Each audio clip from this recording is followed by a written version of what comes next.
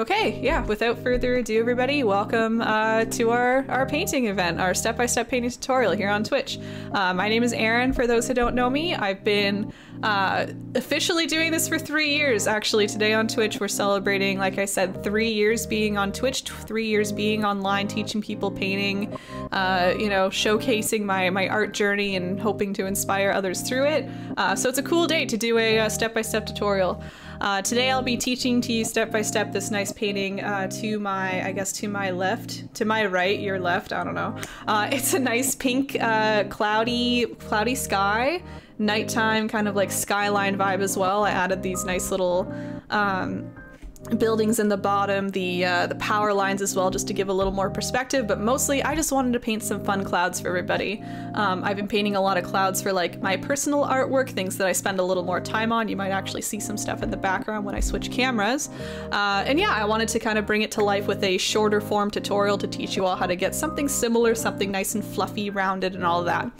So if you've never done a step-by-step tutorial before, here's what happens. I actually paint along with you while I teach you step-by-step how to make the nice design that I made here. So camera change, here's the original painting I made. I made this live on Twitch maybe like a month or two ago, actually. I like to kind of make these live while people are watching so I can get feedback as I go and get some suggestions. But yeah, the original and then the blank. I'll be painting along with you on my blank canvas, so that way I can verbally excuse me, my goodness, verbally tell you what I'm doing, but also you can watch along as well. You can kind of see visually, and that way you can follow along, you know, at your own pace with what I'm doing, or you can also change it up as you go as well. I always try and remind people and encourage them to change the painting up. It doesn't need to be pink and purple if you don't like pink and purple. It doesn't need to be a city on the bottom. It could be a tree line. Change it up as much as you like. I just hope that you're inspired to paint a little bit today, or draw, or whatever medium you're using as well. It's all welcome here. In terms of supplies, I always keep my supplies the same. For those who are in chat now and need to look up the supplies, you can always use the command supplies, so that's !supplies, and you'll get a nice big list. But here they are for you now. I have 3 different paintbrushes, always the same. I have a large flat brush. Flat just means all the bristles are kind of lined up in a nice flat line like this. A medium round brush. Round just means they all kind of come to a little point like this. And then a nice small round brush. So again, a nice point, but teeny tiny brush. So that's what I use. I'll be instructing you with those 3. If you have any different ones, I always just recommend having a couple different sizes and shapes, and you should be fine. You don't need these exact ones to do what I'm doing today. In terms of paint colors, I always use 5 paint colors as well. Red, yellow, phthalo blue, black, and white are the colors I use. We have lots of colors to mix, like purples and pinks, and I'll teach you how to do all of that with just those 5 colors. If you like having some pre-mixed colors though, maybe you have some pink or some purple lying around, feel free to use those as well, but otherwise I'll teach you how to mix.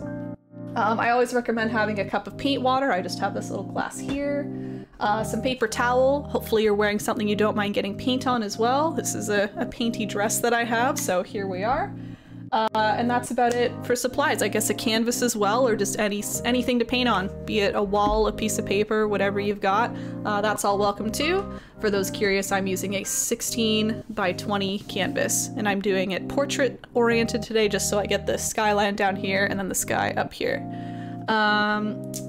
Oh, I always remind everybody as well, maybe you're watching this on YouTube, by the way. Hi, YouTube. For those in Twitch chat, though, who are like, ooh, I don't know if I can paint the whole painting. I might stop halfway. I might just watch today. That's all okay. I do record this video, and I do upload it to YouTube within about a week after it airing on Twitch here. So if you're someone who likes to pause the video, slow down, or again, like do it, you know, another time, do the other half of the painting another time, that'll be all up on my YouTube channel. Hi, Snowman, I see you. I'll respond to you in a second. It's all on my YouTube channel. I have lots of tutorials on the YouTube channel as well, so if you like what you see here and then you want to do more of it, hop over to YouTube and see what I've got there. And I think that's it. I'll do our little cheers and then we can get started. And that's my spiel.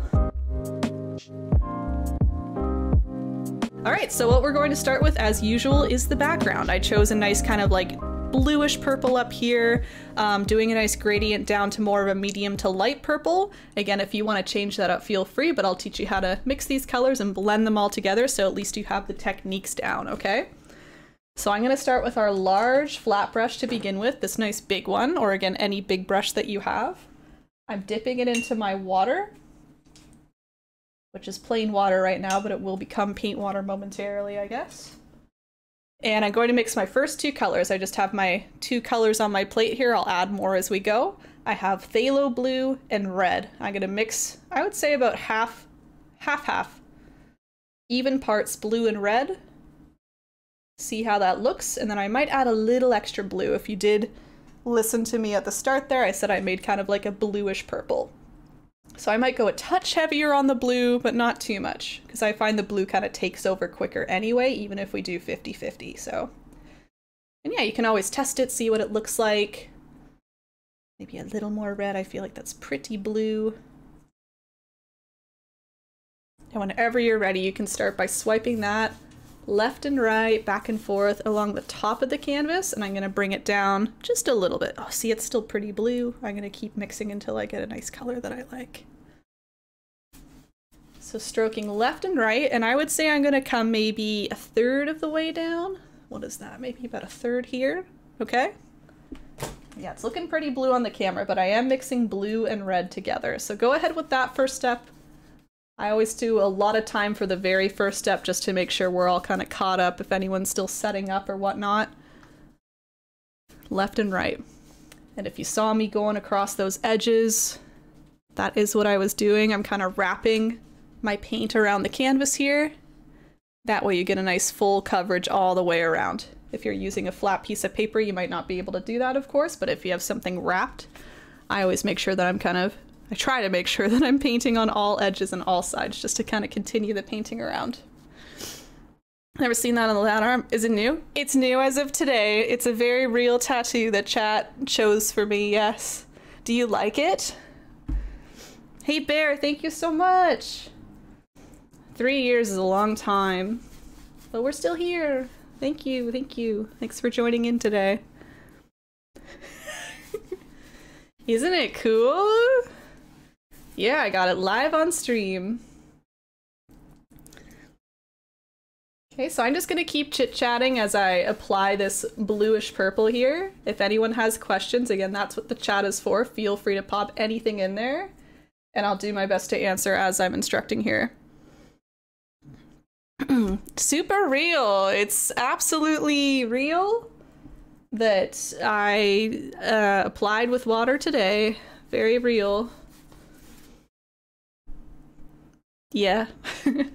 All right, what were Charlene's questions here? Charlene said, how is the volcano plate? It's great. For those who haven't met Volcano Plate, here he is. This is Volcano 2.0. I had an even larger Volcano Plate that I had begun using as a paint palette before the pandemic.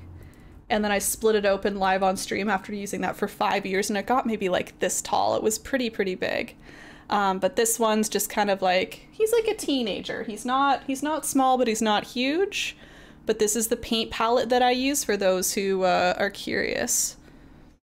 You don't need fancy supplies to be an artist. You can use whatever you want. So this is just a paper plate that I started in January of 2021. And I just keep piling acrylic paint on as it dries. See, this is all dry and this is wet on top. It's kind of a messy process, but it saves some plates, you know?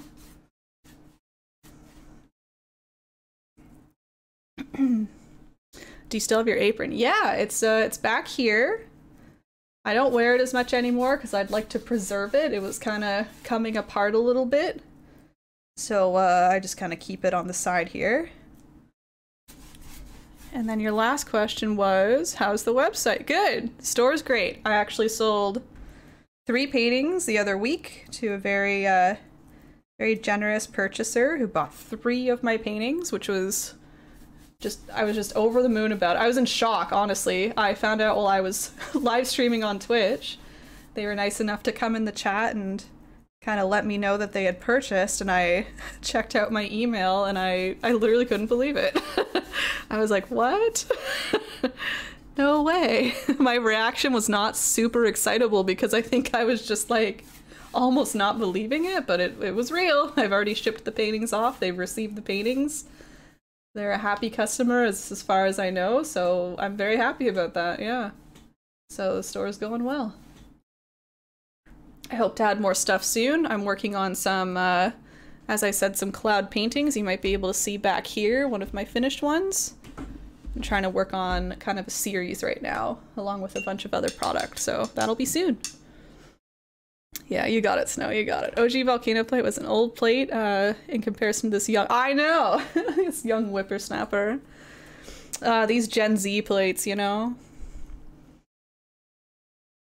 Yeah, he's behind me for those curious. That's the split volcano plate up there. I can show that off a little later if we want a close-up, but you can see the insides there. Yeah. Thanks, Charlene. Yeah, it was a really it's an exciting thing to sell some especially original paintings, right? I'm glad that people enjoy everything I'm selling on the website, but it's extra special when an original painting goes out. So it was a good feeling for sure. All right, last couple moments on this step, and then we'll move along. I'm just gonna touch up the edges a little bit.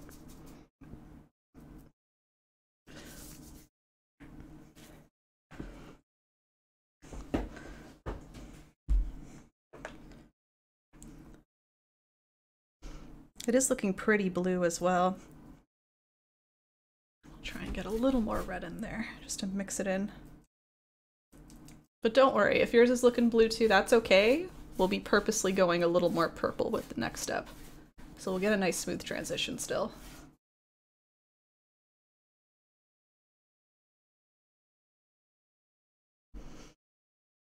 All right. So I'll slowly move us on to the next step. So next step is just as I was describing, transitioning down from this kind of blue purple down to more of what I would call like a medium tone purple. It's not super bright, it's not super dark, it's just in between.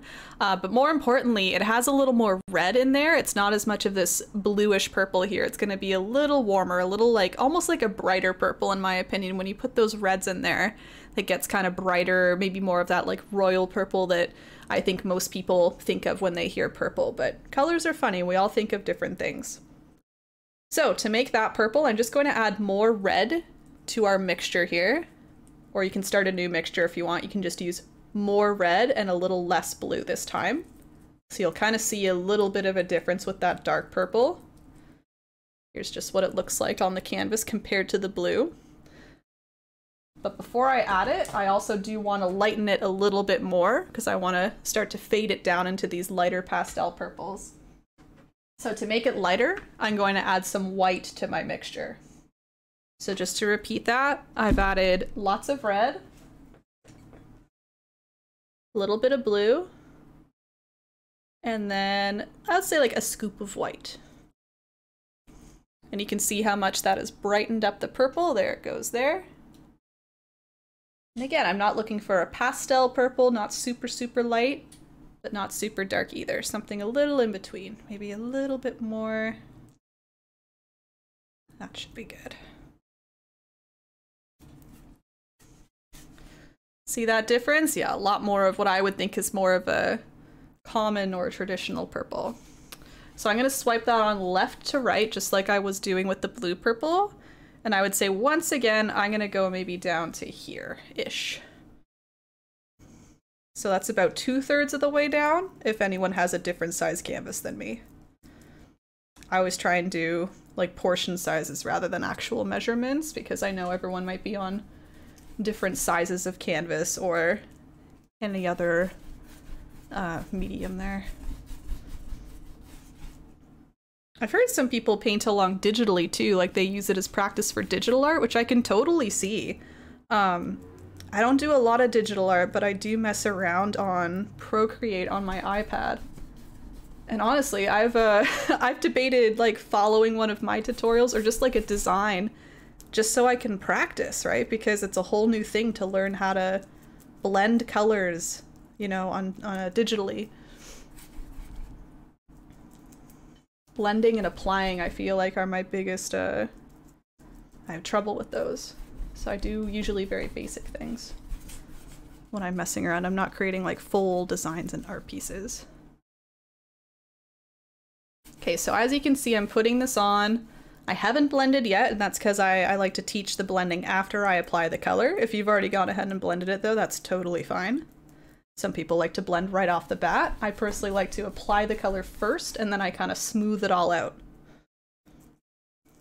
So if you're panicking about this, don't panic quite yet. We'll go back up there.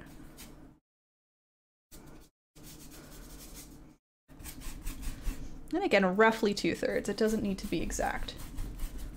I feel like the more you paint, the more you get comfortable with that idea. Nothing needs to be like super exact. I think the less we paint, we're just kind of like worried about that stuff a little bit more. We think a little more about it, but the more you do it, I find you kind of loosen up a little bit. You realize it doesn't matter as much. We can always go back and correct things. It's all good time. All right, so I've applied that kind of medium toned purple. I'll teach you how to blend it now. So to blend, I'm just gonna keep using that same brush. It's that large flat brush still. And you can see there's maybe a little bit of paint on there. I didn't like get a fresh blob, but there's just a little left over of the color I was just using. I'm just gonna swipe my brush in between the first two sections now. So in between that bluish purple and that medium purple. And you can see what happens is my brush is kind of picking up a little bit of both. Just kind of moving it together to get rid of that harsh line. So I'm going left and right over top of that in-between area. And then I also like to move my brush a little further down and a little further up. That way the brush kind of catches a little bit of the blue purple, maybe brings it down a little bit, and then does the same thing, catches that medium tone purple, brings it up a little bit. It just helps with a little more of a blend. It's almost like you're expanding the blending space, right? Rather than just going in one little spot. It's almost a little more obvious, I find, if it's kind of in one spot. So you want to bring it a little up, and I would say a little down as well. And you can see already how that's creating a nice transition from the bluish purple down to that medium tone, more red purple. Okay, so I'll just give a minute or two for that one step, that, I guess, blending after applying the purple. And then we're going to go down to our nice light purple next.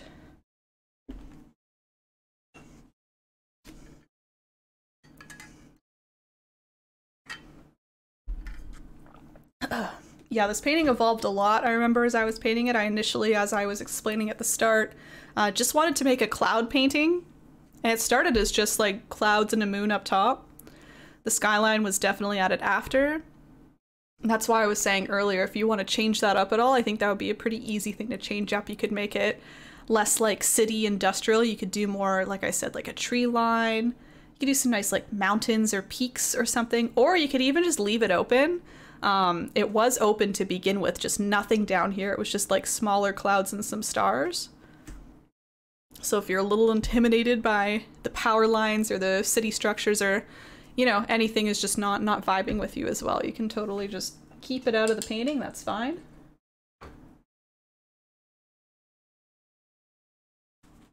Again, I want to keep reminding of that because, like I said before, sometimes we get stuck on following the steps exactly, but painting should be fun. Painting should be, you know, what you want it to be, right?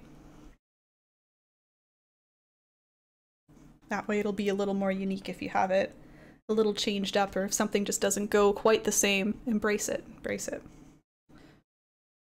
All right, I'm gonna go back to my plate here. I'm using that same brush. I did wash it off, by the way.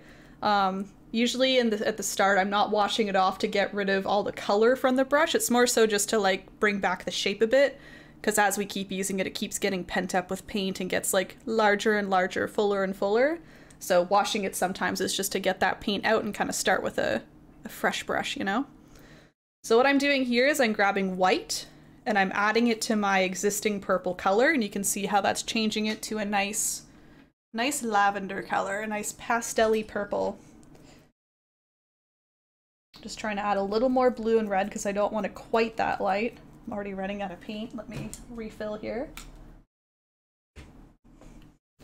Yeah, I want a light purple, just not the lightest purple, so I start by throwing in some white, and then I can always re-add some red and blue in there to darken it slowly, as much or as little as I want.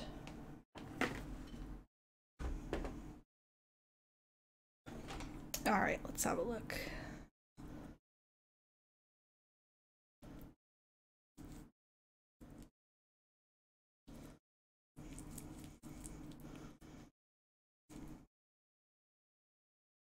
I think something like that. See, it's still pretty light, it's just not like the very lightest purple we could make, right? Still a fair amount of color in there. Okay, and I'm gonna start doing the same thing. So I'm just going to apply that by stroking left and right below the section that I just applied. So we're now in kind of the bottom third, I would say. And I'm trying my best to cover that whole bottom third with the small amount of paint I mixed. I'm so bad at that. When I'm doing backgrounds anyway, I feel like I never mix it enough. You can see how I'm like scraping against my plate here. I'll never learn.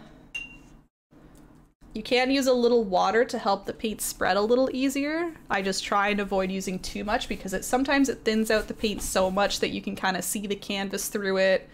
Just not as smooth of a stroke as you go. So yeah, if you see me kind of dipping over here, that's me grabbing the tiniest amount of water, maybe tapping it off a bit, and then going into my paint. So again, that'll thin it out and kind of prolong the use of it a bit. So if you're running out of paint like me, just use a little water. That might get you through it.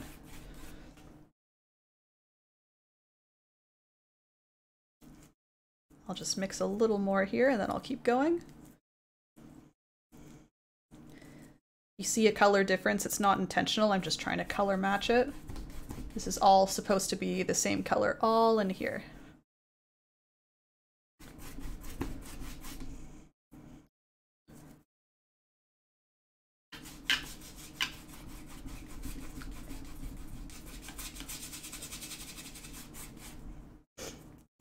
I hope all my Ontario friends are staying safe with the fires.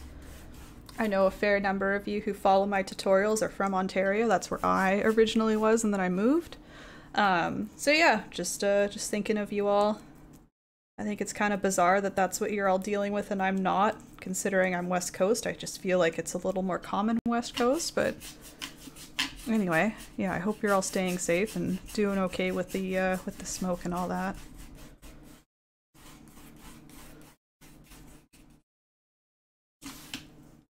Alright, I'm just taking my brush and kind of smoothing things out. Now that I have all my paint applied, you saw I was kind of applying it a little like this, and that's a little messy and textured, so just smoothing it out fixes that.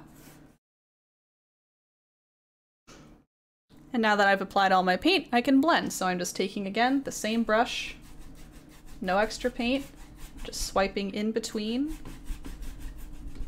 that second and third section.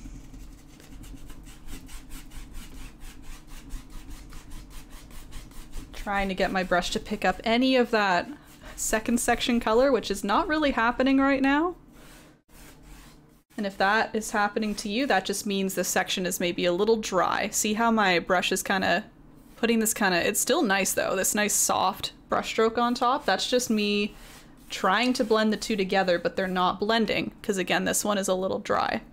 So if that happens to you, it's a really easy fix. I'm glad I can demonstrate for you in real time here.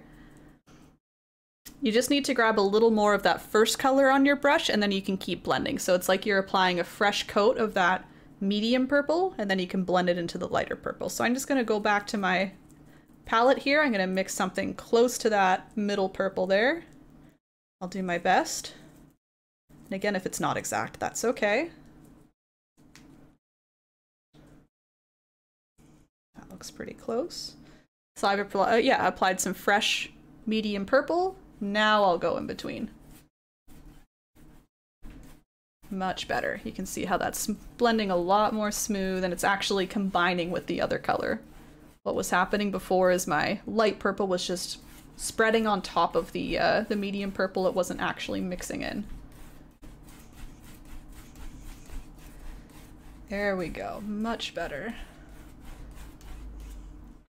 See how soft that is now. Again, that might help even if things are blending, you know, decently.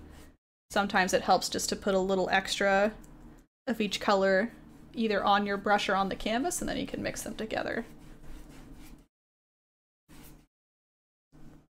because even if the paint is sticky, right, it's going to be a little harder to actually blend it together.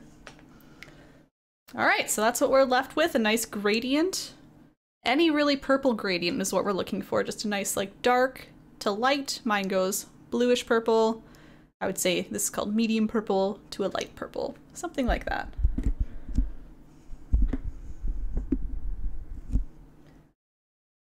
I'll just give a minute or two in case anyone's catching up with that, and then we can move right along here. We're gonna go right into our clouds next, actually.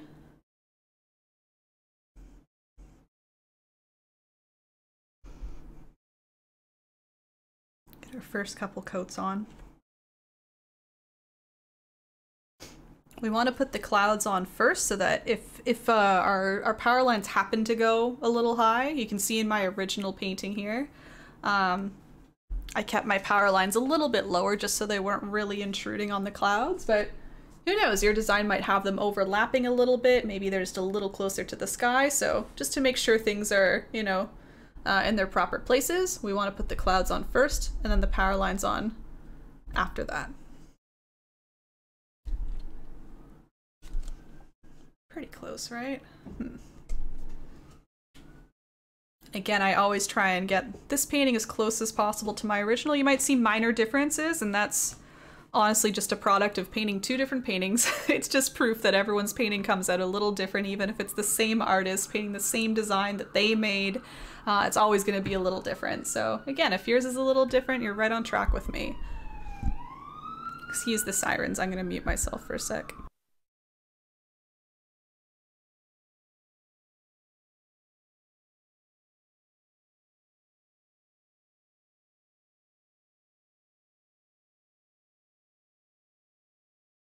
Okay, they've passed.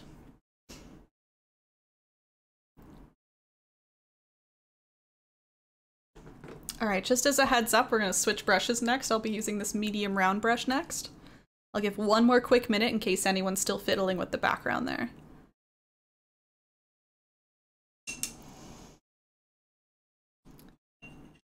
When you are done with your large flat brush, I would recommend just keeping it in water. That's what I do with my brushes as I'm painting. I just stick them boop, right in their paint water to rest.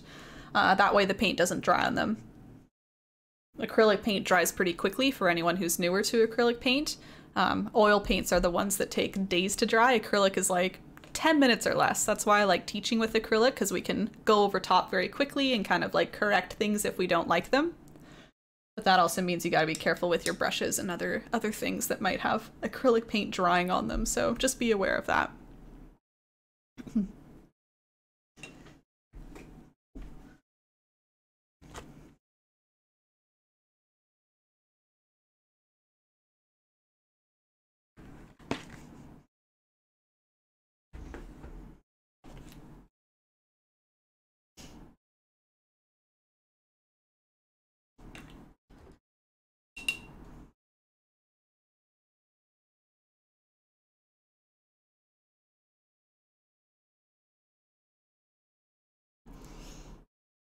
Okay, so as I warned, I'm going to switch brushes now. I have this medium round brush.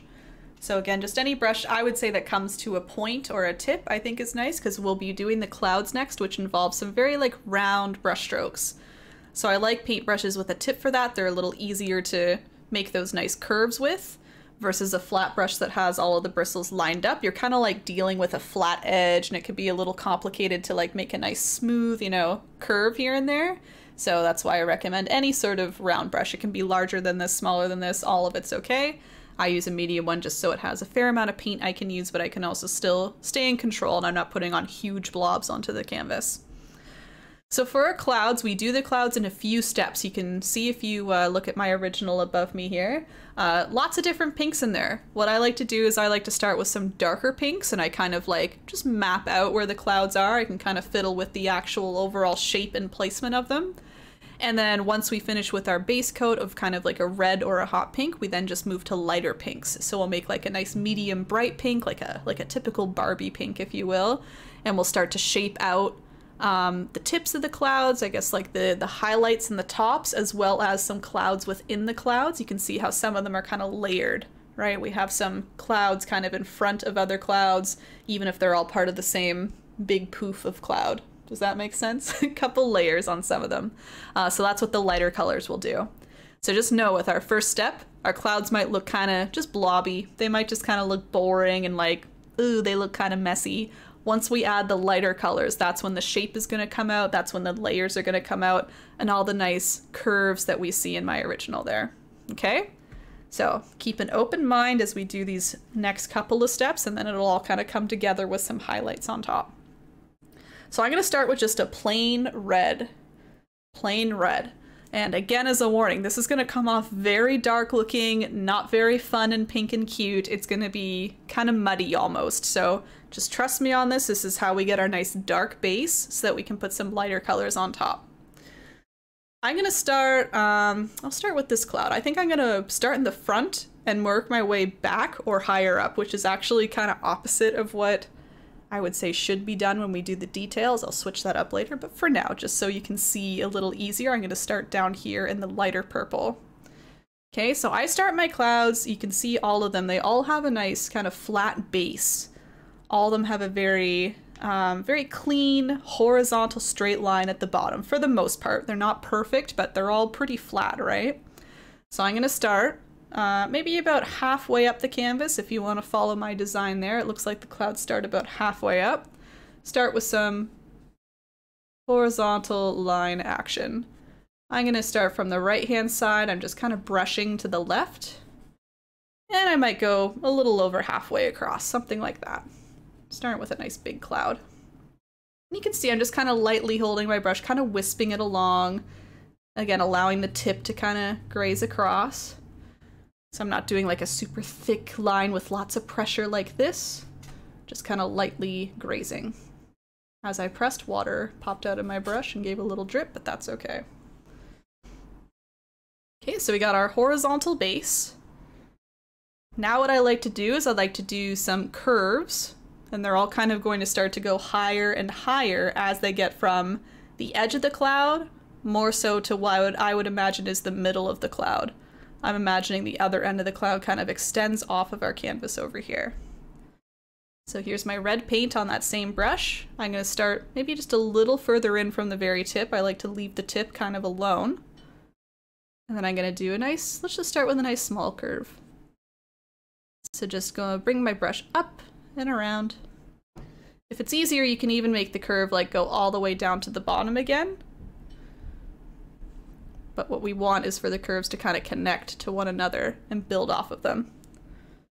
Here's more red paint. I'm going to do a second curve. So you can see kind of building off of it. I'm not starting at the very bottom. I'm starting kind of in the top right area of that first curve, and then I'm doing another curve on top. Let's do another one, getting a little higher.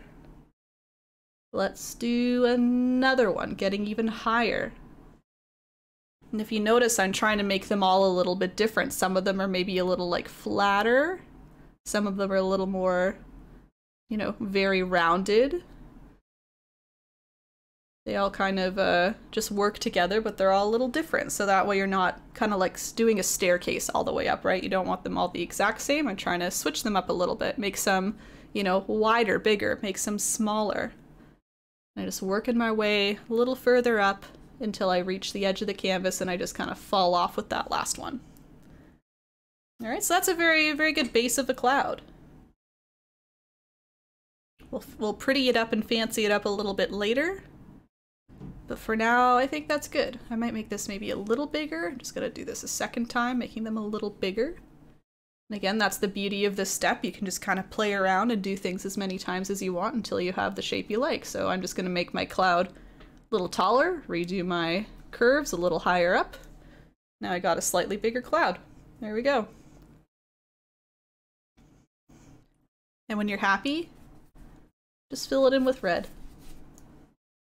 You can see I'm just stroking a little left and right. Maybe I'll do some more curves though as well, just to keep it kind of going the same direction. All our brush strokes, I mean. Keep the cloud kind of fluffy and textured. And there we are. So again, this is the stage where it kind of looks like a blob. It doesn't really look like a nice poofy cute cloud quite yet. But we gotta trust the process as always. If you saw what I did here, I was just kind of extending the tip a little bit. Again, I like the tips of the clouds, the very bottom left and bottom right, to be almost like they're disappearing in the wind. I don't like it harshly stopping like this. I think it's nicer to kind of have them wisping away, so I just have that little tip extending and then maybe a little curve to start us off before we get bigger. You know, a little bit of a transition there. Okay, if you're still working on the first one, keep going. I'm just gonna keep repeating the process with no real extra new information. I'll just try and tell you things as I think of them, but it's gonna be the same idea and the same technique going further up the painting. So I'm gonna start from the left-hand side this time. I'm gonna move a little further up so my clouds aren't the same, you know, horizontal plane. Maybe I'll go here this time. I'm gonna bring this maybe just over here. It's gonna be like just touching the other cloud. And I'll do the same thing now, just going the other way. So I'm gonna start on the right-hand side this time, where this little tip is. Maybe I'll start by doing a couple smaller curves, like very low curves. And then I'll go really high up with these couple here. So that just gives my cloud a little bit of a different shape, right? It's not as poofy all the way through. It's a little flat and then a little more shapely up here. I want to make it even bigger though.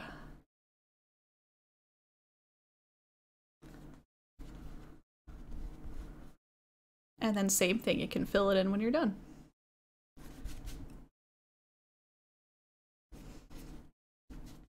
So you can technically place these clouds wherever you want. You can kind of fill up your sky as much or as little as you would like to. But the one thing I'll point out is if you do want to stick to the design I have, you'll want to figure out where you're putting your moon. Just if you like the moon, again, in the design I have, how it's kind of resting, you know, on the clouds in the open here, and then we have some beams coming through. So as I'm placing the second cloud, I'm trying to, you know, consider the moon as well, right? I'm thinking my moon is gonna go right around here. It's a nice little pocket where it can kind of rest on both of those clouds, and then we can get some beams kind of shooting through this cloud, shooting through this cloud. So yeah, just kind of figure out where you want your moon. We're not gonna paint it in quite yet, but I would at least consider where it's going. Bob quote, we don't make, oh, a classic, we don't make mistakes, just happy accidents. Thanks, Bob. Thank you for being our biggest motivator.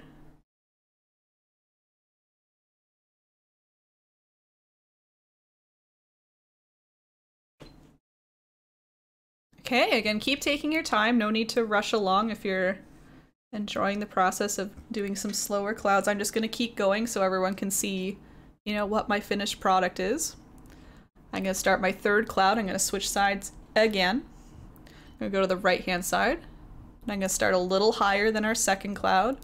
But this time I think I might start actually kind of behind this cloud here. It will be behind, but for now I'm just going to paint it right on top. That's okay. Come across. That way we'll have a little fun overlap that we can deal with later. So this guy will be in front, but we're painting the cloud behind it here. Oh, he's kind of a long one. I'm going to bring him all the way over here.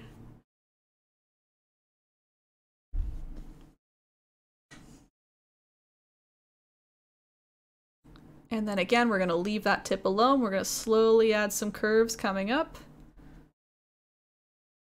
This one's a nice long cloud, so maybe a little bit of a slower incline.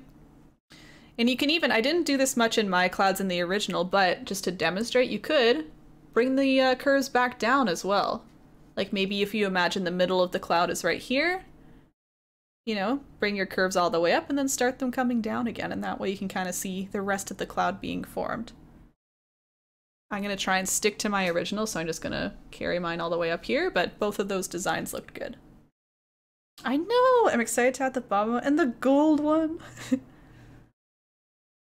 I wonder if anybody will go for the gold with the tier 3. That'll be curious for me to see. Yeah, I'm excited to mix them up. I think it was needed, and if we get some riots in chat, we can just do it again. We can do it again in a couple months. Again, keep filling in your clouds, though. Keep filling in your clouds. If you'd like to repaint, you know, your first cloud just so you can see with your brush strokes where those little curves are, feel free. But again, it might just look messy for now. We'll fix it up after, once we add our lighter pinks.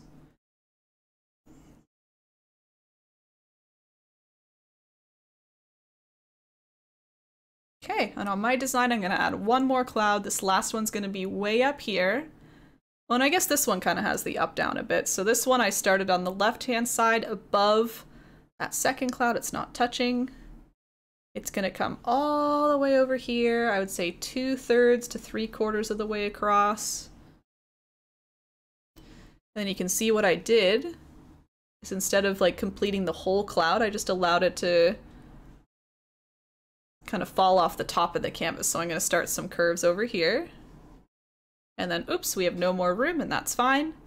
But I have the ending over here too, so I'm going to start some curves coming down over here to meet up with that end. And now it looks like I have more of a full cloud in view here. You can kind of see the start and the end a little bit more, even though this part is still falling off just a touch. I kept the curves low to kind of showcase that the cloud is starting somewhere close to here. I'm going to riot now, but over how yummy these all-dressed Doritos are. I'm shocked they're limited edition, especially in Canada Grey. You would think Doritos would understand. They have a good market waiting for the all-dressed flavor right up here. I bet those are good. Like, Miss Vicky's just came out with an all-dressed flavor, didn't they? Like, where have they been? They've been sleeping on that. They have every other flavor. They have like honey Dijon and like smoky, you know, applewood bacon flavor or whatever. Why not all dressed? They've hit every other flavor before our beloved all dressed flavor.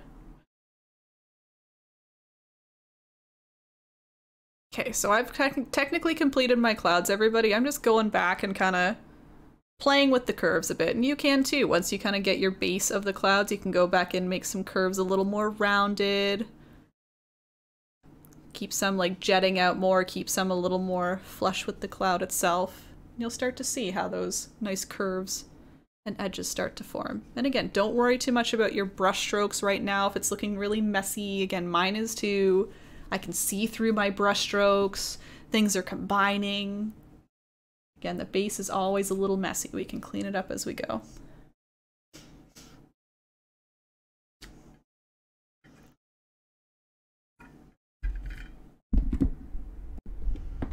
Sorry, I'm trying to remember to keep the mic back, but I also want you to hear me clearly, so it's a little bit of a battle.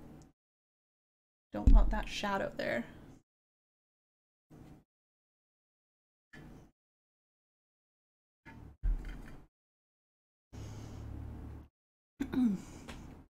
I'll do another quick minute or two in case anyone's still playing with those clouds. The cool steps are coming up though. We get to make them pinker, we get to get some shape going in there. And the next steps are when we're going to start to bring in new layers to our clouds. So if you're wondering about the layers, how we get like clouds within the clouds, that'll be next step. For now, we just keep it kind of blobby and messy.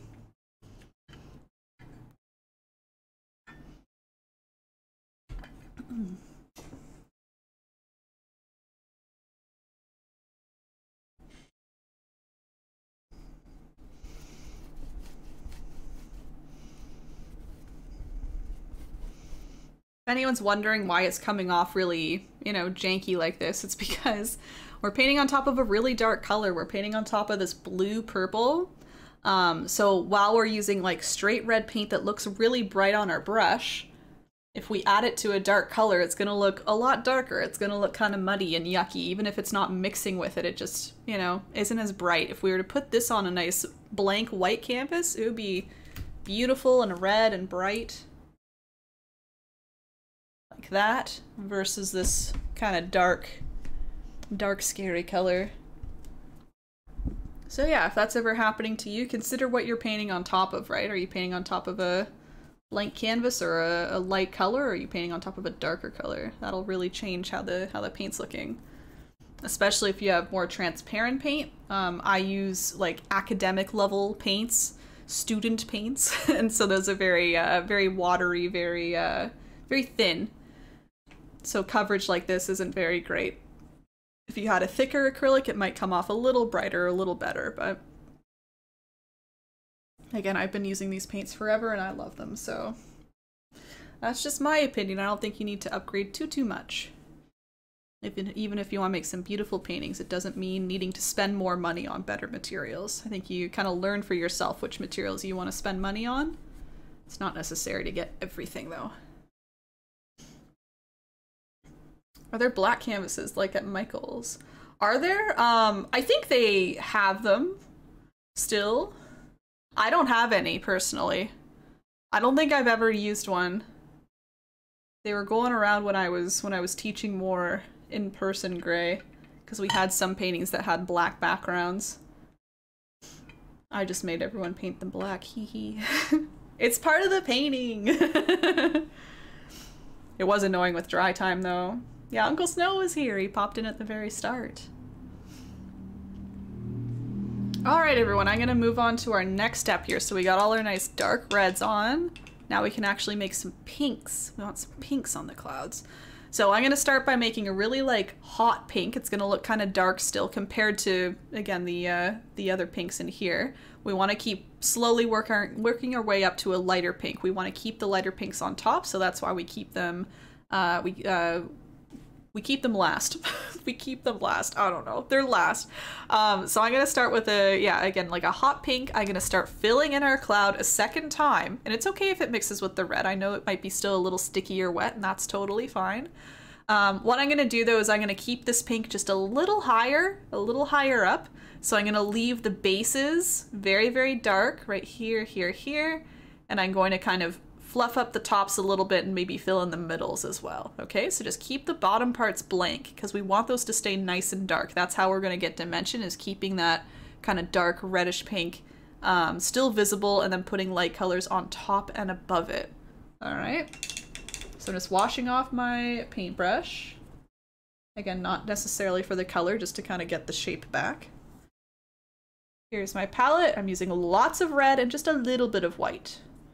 So you can see I still want like a nice, I would call this a deeper pink, like a hot pink, but it's more pink than red, you know? That's what the white's gonna do. It's gonna turn it into more of a pink.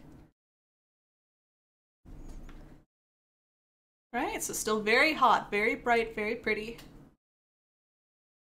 And here I go. We're just going to kind of, like I said, trace over what we have. Ooh, look at that pink. And I'm kind of bringing it down to the middle as well. So as I said, I'm starting high up here. I'm just kind of tracing my little curves. You can see I'm bringing it down a little bit. I'm allowing the pink to mix a little with that red. But I'm trying to keep that very bottom part still nice and dark and red. Grabbing more paint. I'm going to do a couple more little poofs here. Grabbing a little more paint. You can see I'm just doing these small little curvy brush strokes as well. It helps keep the nice fluffiness. If you were to just go in like this nice and flat, it's gonna look flat, right? So instead you want to keep doing these nice curves with your brush. That way you get all these brush strokes looking like they're cloudy, they're fluffy. Again, blending with the red, so I'm purposely trying to mix with the red a little bit as I go. And then leaving it alone at the bottom, so we still got that nice dark red bottom there.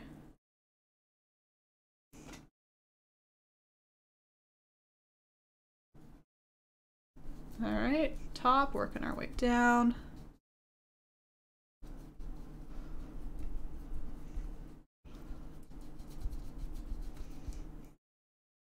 Cool, and that's all I'm doing to each of those clouds for now.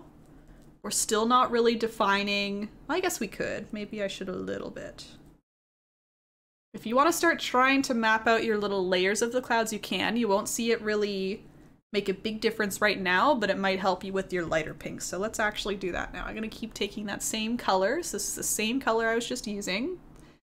And now that we have a chance to kind of make our cloud a little more, like I said, layered, we're going to add a second layer of our little curves inside of this big cloud. So I've already got my curves up here. I want to make a second layer here so it looks like it's just another section of the same cloud.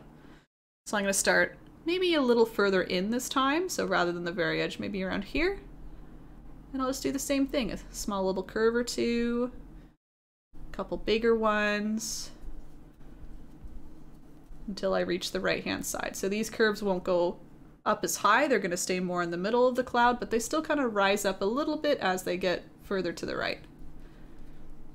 So like I said, it won't make a huge difference, but at least you can kind of start to see what we're doing, right? You can kind of see the second layer starting to form, and it'll help with our paint placement next time we revisit this cloud.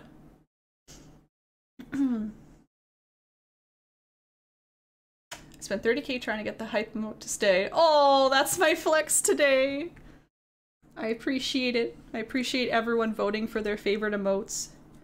I was honestly really nervous about that little section of the stream because it doesn't really work if no one's here. So I'm glad we had a bunch of people show up for that. I'm glad you all made the time to fight for your emotes. I'm sure the hype emote appreciates it, Cindy. It knows you spent all those channel points trying, and I'll write down your flex in a second.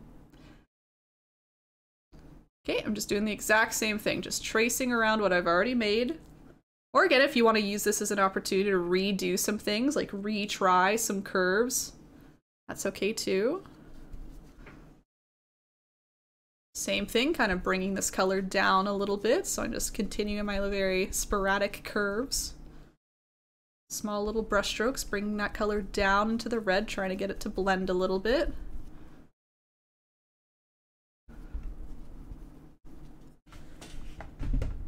There you go, that's a little better. Again, keeping the red on the bottom. We don't really want to bring this color all the way to the bottom. We want to keep it nice and dark down there.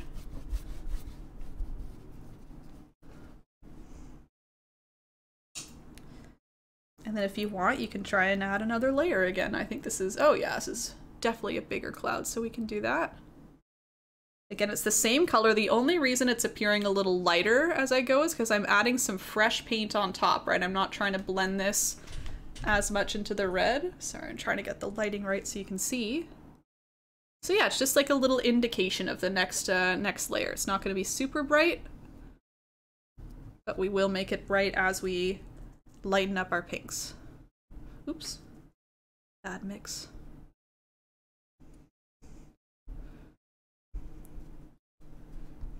And your layer can kind of go all the way, you can see, to the bottom again, or it could even kind of line up and kind of combine with this top layer here. That works as well, so it just kind of disappears eventually. That's a cute look as well.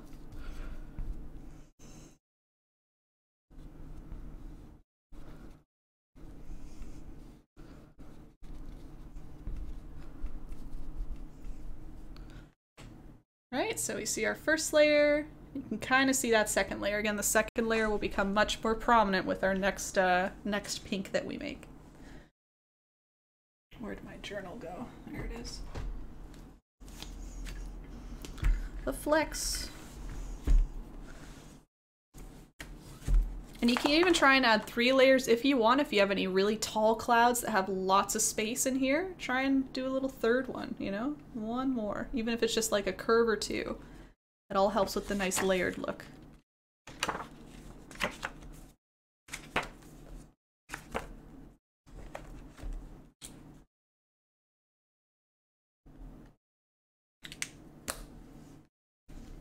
Okay, I'm gonna go up to our third and fourth cloud. The third cloud's pretty much the exact same thing. The fourth cloud has a tiny bit of a different just placement to the technique. It's the same technique, just different placement. So hold on tight if you want to see that fourth cloud there. I'll do the third one quickly here.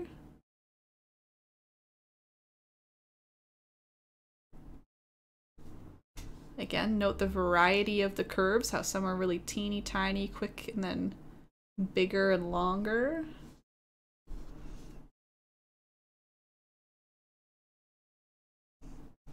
Bring the color down a bit.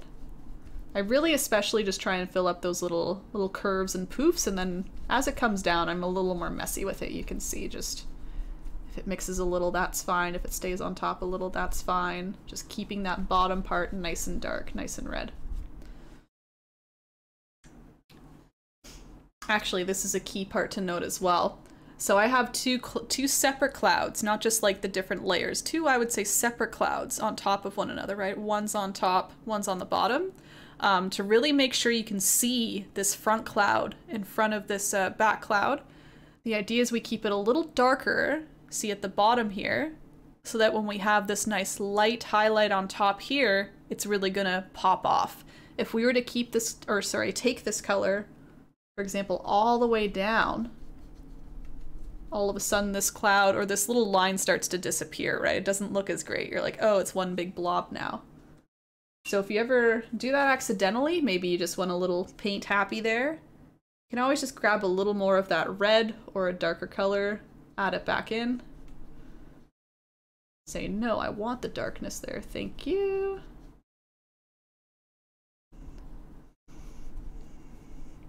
And then bring it back and see, and then we'll add a lighter pink as well on top of this one, and that'll really help. But that's the basic idea. That's why we keep those bottom parts a little darker. So if we have any overlap in layer, we can see it on top. A curiosity, you're still doing something. Oh yes, yes, yes, yes. We are playing Five Nights at Freddy's 2. Last year I played the first Five Nights at Freddy's just for fun, and I thoroughly enjoyed it, so I'm challenging myself with trying number 2. I'll just go as long as I can, Gray. I'll see how I feel after the toot. I'll definitely play at least a little bit of the game, I just have no idea how long. I would anticipate an hour or 2. Depends how into it I get, right? You know me, I'll be, I can beat this, I can beat this.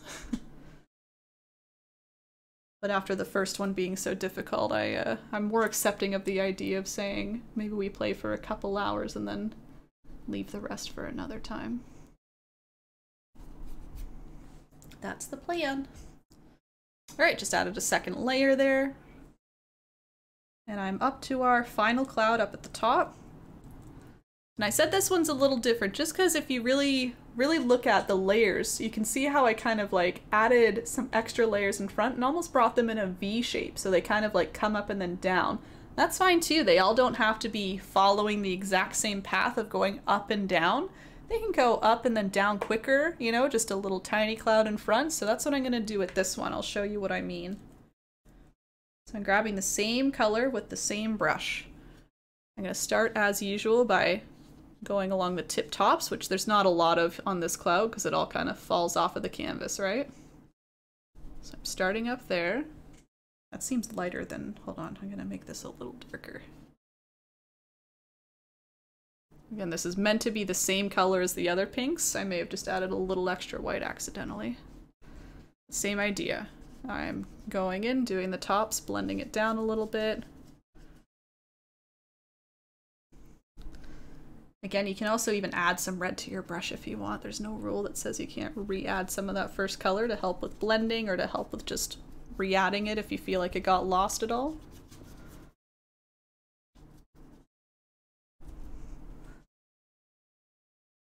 Okay.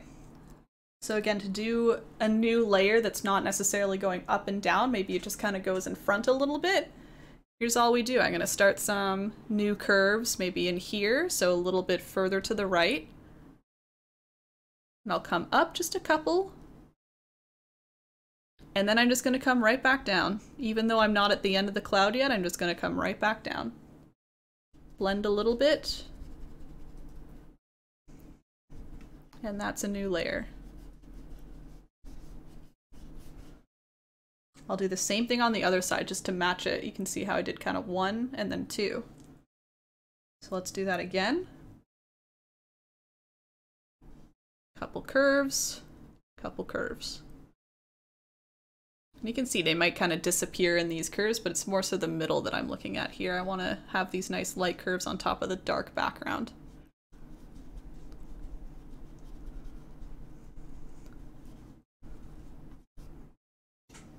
There we go. And that makes it look like there's almost more of like a pocket behind, you know, a couple little layers, or maybe it's the same layer, just goes down, up, down, you know? So just a little bit of a different look for you. I'm gonna add a little more red paint here. Coco Stella, thank you for the follow. Welcome in. We're doing a step-by-step painting tutorial right now. If you have any questions, feel free to shoot them my way.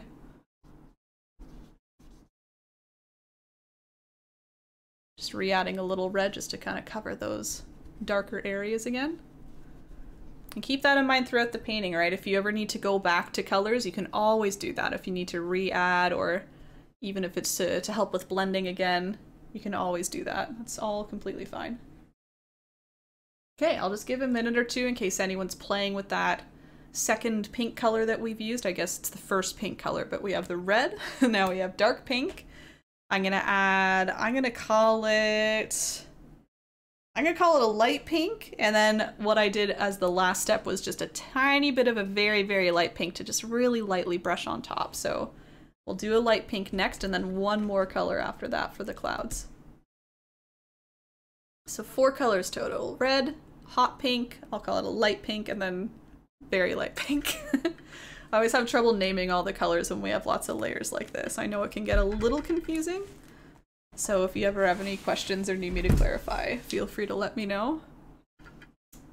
Like Erin, do you mean the light pink or the light pink? You know, I understand it's a little confusing, and that's my fault. Just gonna refill my palette as well. I'm getting low on colors again.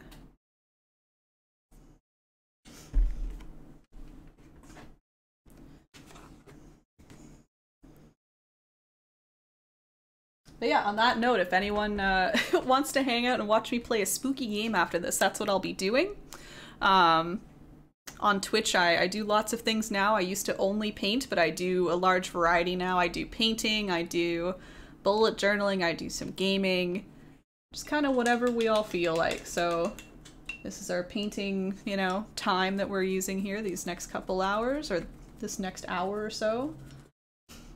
And then we'll be switching to gaming again. Yes, the edges, exactly. I've been doing, as usual, I started well, Gray, and then I started failing there.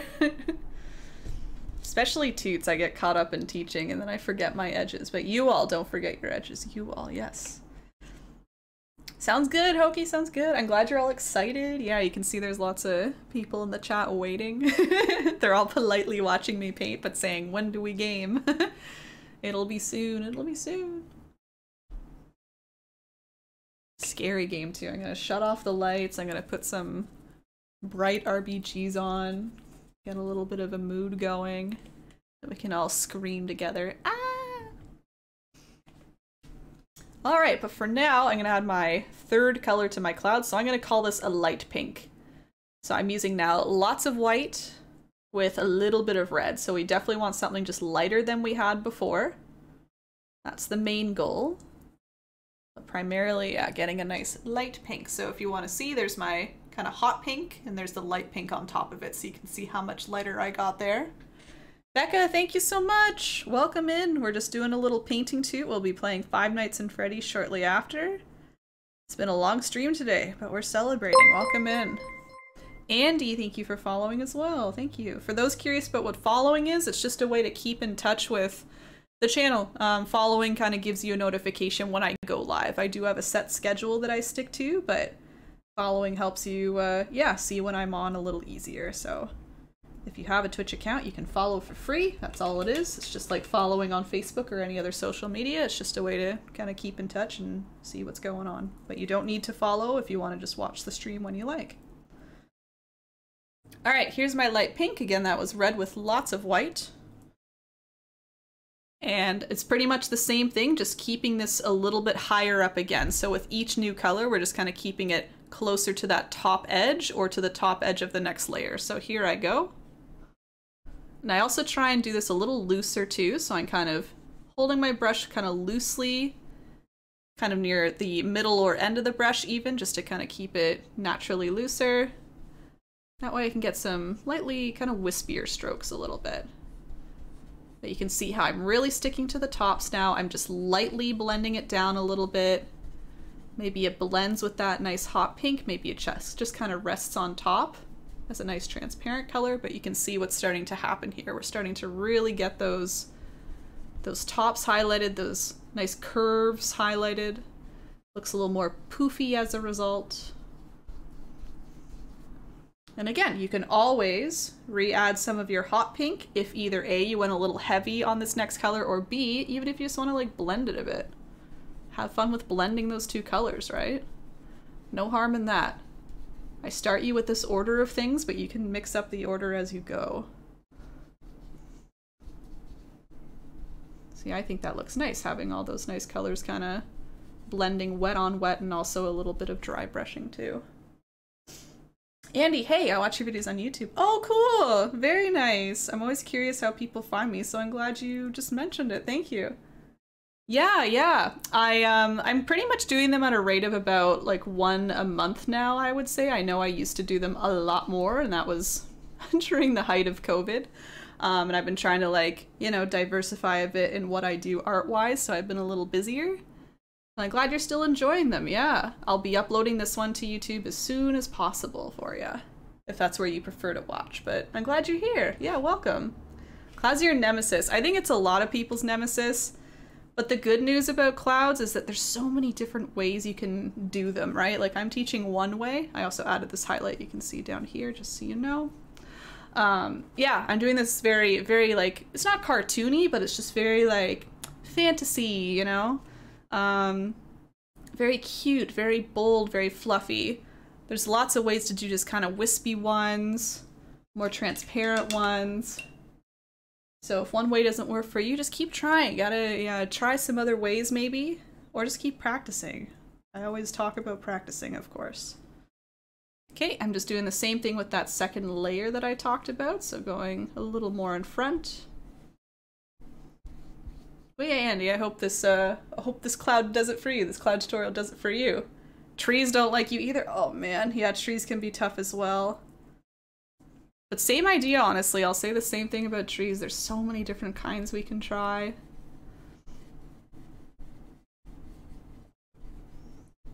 But yeah, I find myself sticking to the Bob Ross ones. He just teaches them so well. So again, I'm kind of dipping my brush both into the light pink and that hot pink as well, so you can see how I'm trying to blend those two together a little bit, kind of fluff them up a wee bit more. And even if I need to, I'll grab some red just to get that darkness back in there, kind of blend it up.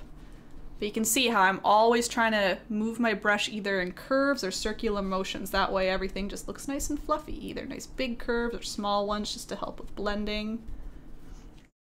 But they're coming through, they're coming together. I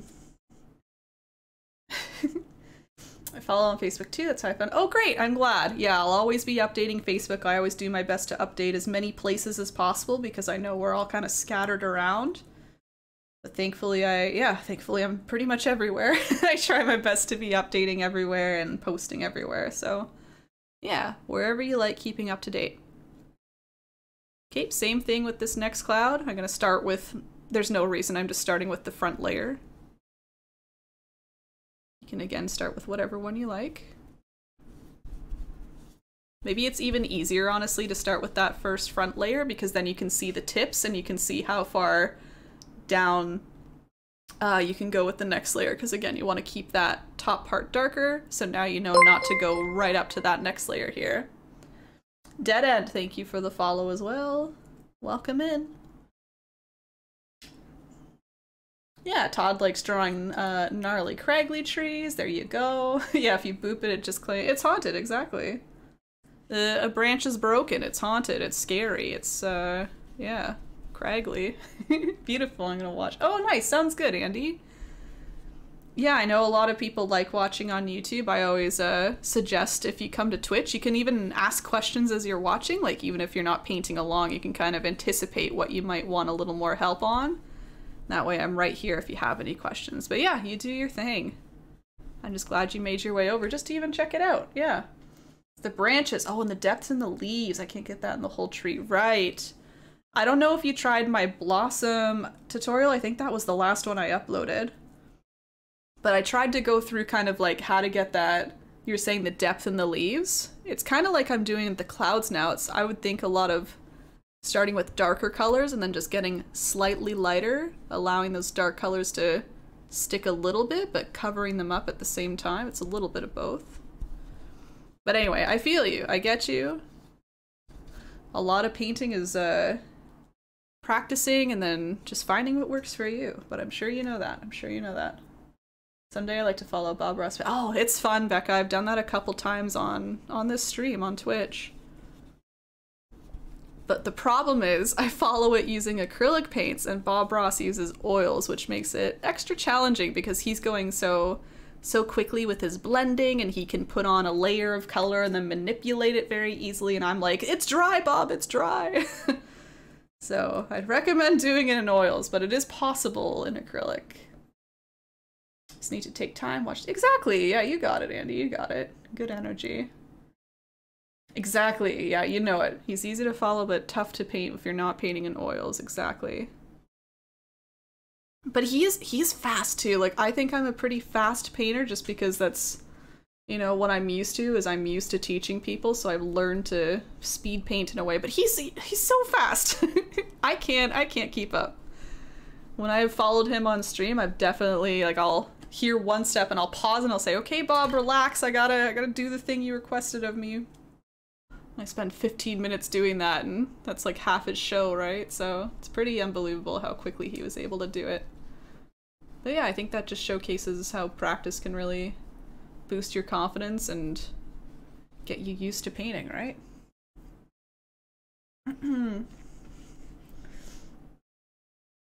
Some mediums extend drying. Oh yeah, that's true. Yeah.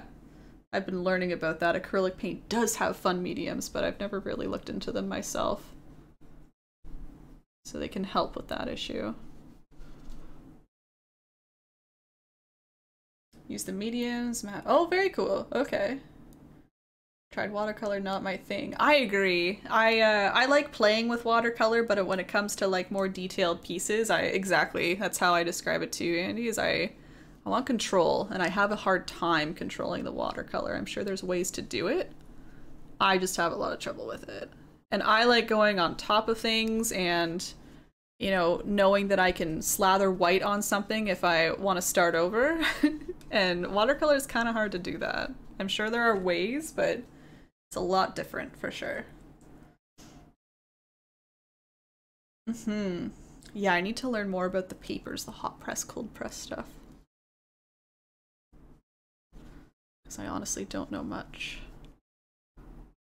So again, with this cloud up here that's a little higher up, you can kind of choose what you want to do in the middle. Again, I want to keep it a little darker right at these top edges, but I can still bring down some nice light pinks in here, for example.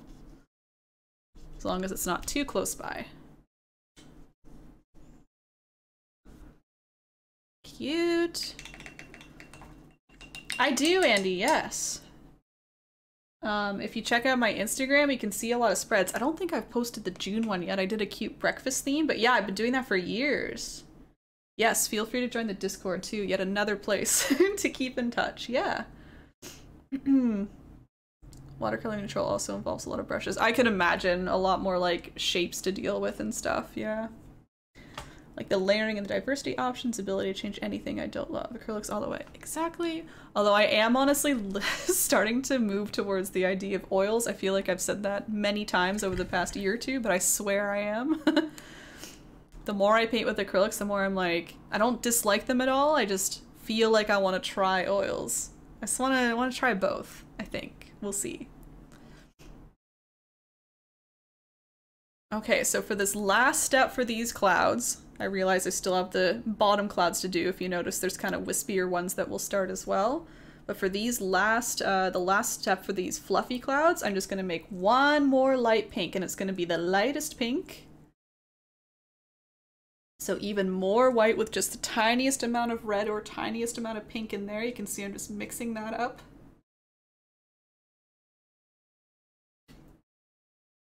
And we're not adding too much of this color. I mixed it. I'm going to actually wash it off after I've mixed it so that my brush is again a little better shaped there. I'm only going to grab a little bit of this light pink that I mixed. Again, lots of white, tiny bit of red. I want a little bit on my brush. I'm going to tap my brush off a little on a dry paper towel as well, just so I don't have a whole lot of paint on there. I just want my brush kind of, you can see it's like, it's not fully coated, it just has a little bit of that light pink. And then with an even lighter touch, I'm just going to very much graze the very tips of these clouds. So I'm not bringing this down at all, I'm just going right along the very tops. You can see how that adds just a tiny little extra glow. See this one in front of all these other ones? There's a little extra softness, a little extra glow. So again, that was the very light pink, tapping on my paper towel, and just super lightly kind of wisping it on top. So just very lightly touching, allowing the tip of the brush to kind of graze across. It almost allows the bristles to separate a little too, that way you get all these nice kind of like dry brushing looks. They look very soft and transparent. That's what I personally like going for. A little more. Just going right along those tops. Yeah, I do feel like this step gives a little bit of like a scratchy look to it. So if you don't like the scratchy look, you can even skip this step. You could just make a lighter pink and kind of blend it again. But I personally like the kind of rough scratchy look right on the top. Grew up with colored pencils, crayons, watercolors kind of extension. Right. Started using pastels the other day. Golly, they're smooth. Like oil pastels? Yeah. I remember playing with those in elementary school and having the same reaction grade, being like, they are smooth. I just want to glide them across a piece of paper with no intention of what I'm actually making. They're really cool. I follow someone on TikTok who does some beautiful florals with them. Just kind of like bouquets of flowers with oil pastels. They look very, very pretty.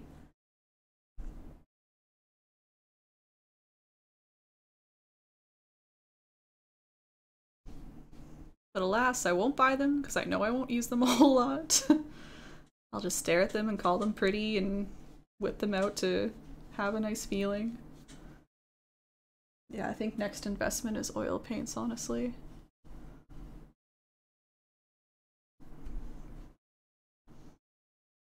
I had some, but they got too crusty.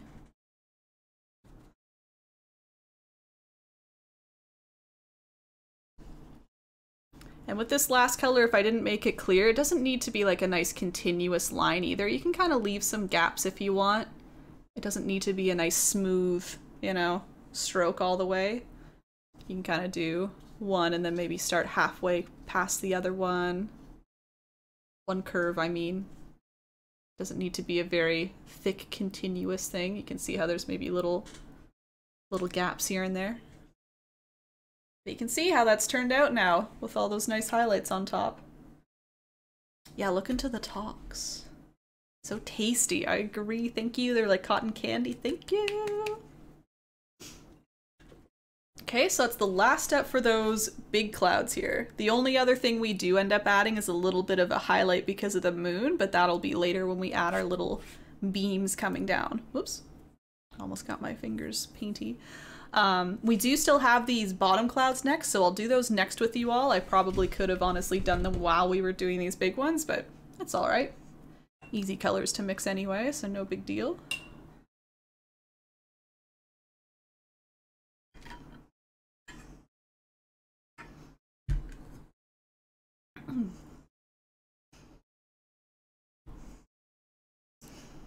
Yeah, I think we'll get those next clouds on, and then we're gonna move down to our city buildings and the power lines as well, which I know might be a little scary, but we can do it. I was scared too, putting on the lines themselves, but we got it done. We got it done. I've got some tricks for you to help you along.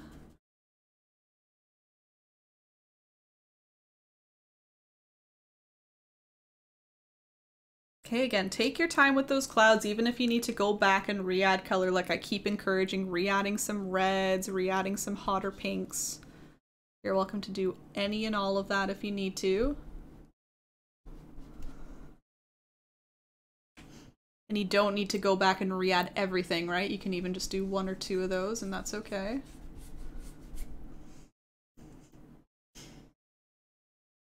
Clouds, rocks, and trees. Yeah, always friends with them. Not, yeah, I know we've talked about rocks before for sure. Which is interesting, because in my brain it's just like, a rock is a rock, but I get it when you're adding the highlights on it and trying to make it, you know, almost overthink it sometimes. How do I make the rock a rock? I'm glad, Psycho, don't worry, we're still very much in tutorial mode. I don't think you'll miss any of 5 Nights. You're almost there. You're good. Alright, let's start these smaller clouds I pointed out. So yeah, a little less noticeable in the original, but I did do a second, you know, type of cloud. I did these very wispy ones just all along the bottom, so that way we have some nice big ones kind of higher up in front, and then maybe down here. Nappy, thank you so much! Welcome in! I'll give you a proper greeting in a second. Yeah, I wanted to get some smaller ones further down, as if maybe they're further away too, so we see a lot less of them. So I'm just going to use the same brush, get some red paint, as we did at the start with those other clouds, right? We're going to do pretty much the same thing, just a lot simpler. A lot simpler. This time we're only going to do some horizontal lines, and then just like a little fluff with our brush. So I'm just doing some small little either taps or kind of swirls with my brush just to make it look like there's a little bit of height to this cloud, and that's all. That's all we need to do. You could even leave it as a wisp if you want, like quite literally just wisp a little left and right. That can be a cloud. I will leave that right there for you, but I'll continue doing a couple of these other guys. So wisping left and right, using the tip of your brush, giving a little bit of fluff to the middle, but same idea, keeping those two edges nice and sharp, nice and flat. Nappy, again, thank you so, so much. It's been a really fun day. We've been streaming since 11 a.m. PST. We're doing a tutorial right now. That's why I had to pause for a second there when you came in. I'm teaching everyone how to paint this step by step. We got some people painting along, and or future friends painting along on YouTube. Hello again, YouTube. So yeah, welcome in. If you have any questions about what I'm doing, feel free, but otherwise enjoy the show. We're gonna play 5 Nights at Freddy's in probably about an hour. So that'll be a nice spooky vibe. Yeah, cool, cool. Glad you're here again. Thank you so much for the bits. I appreciate it. I'm just glad I can continue having fun on Twitch. So here we are, celebrating that notion.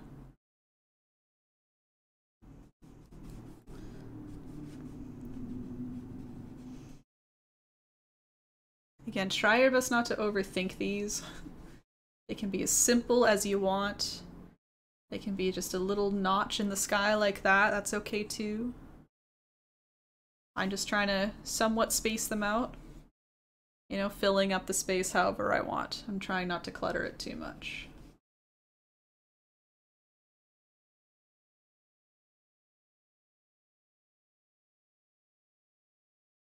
If you ever see me using my finger, it's just a good way to kind of soften edges. I like to, you know, if you don't mind getting a little dirty, acrylic paint is fine on your fingers, it's okay. It'll wash out very easy.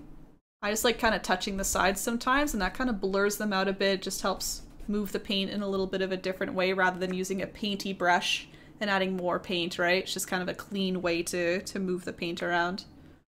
I'll do one more down here, maybe.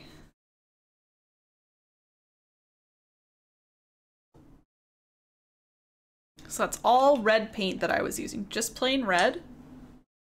Step one of a few.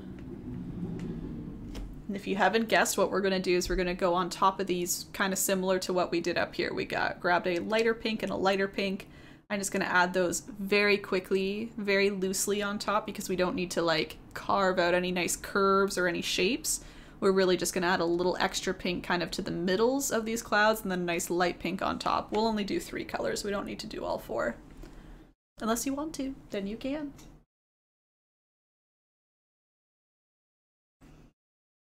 So just because that seems pretty straightforward, I'm just going to continue with that. I'm going to do a nice kind of hot pink next, so same plan as up top. I'm just adding a little white to some red, getting a nice bright hot pink going. I'm actually going to wipe a little off just because I'm working in smaller areas. I don't need big blobs of this color, right? And just as I described, I'm just going to try and touch up either the tops or the middles of these clouds just by either tapping or giving a little swirl to my brush, so just going in circular motions. And I think the looser the better, honestly. Again, I'm not aiming to get any, you know, solid, clean lines on here. I'm using less paint so that some of it kind of just scrapes off, some of it's a little transparent.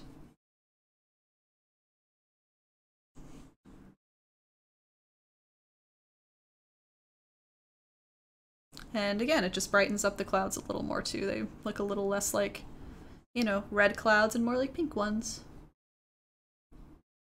It's very pink painting. And even the wispies, right? You're just kind of wisping a little extra color right on top of the red, allowing some of the red to stay, but covering some of it at the same time.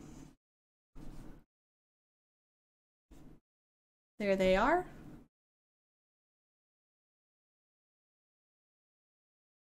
And then rolling along, I'm going to do it one more time with a very light pink. I'm just going to add like tiny little bits to each. I don't want to overwhelm them, so I'm just going to maybe go right along the tops with just a little extra, little extra, little extra. That just gives them a little extra color. How many times will I say little extra? Just a little extra, gives them a little extra. This guy needs a little extra. There you go. Done. If you want to blend a little, use your finger or use your paintbrush. You can re-add some of the darker pinks if you need to. But that's just fine right there. Cute. Now we get a lot more dimension too, a lot more depth because we got these far away guys, we got these nice close ones. So I'll give a minute or two in case anyone's catching up on those. While I'm waiting, I'm going to add one more here, just because I want to. I feel like the space is a little open. We will be adding some moonbeams here, but just to kind of fill it up a bit more. Maybe I'll add 2 more. Why not? And yeah, you can be making these decisions for your painting too, right? Do you want to add a little extra? Go a little off the rails, you know? Do what you feel like. There's really no right or wrong.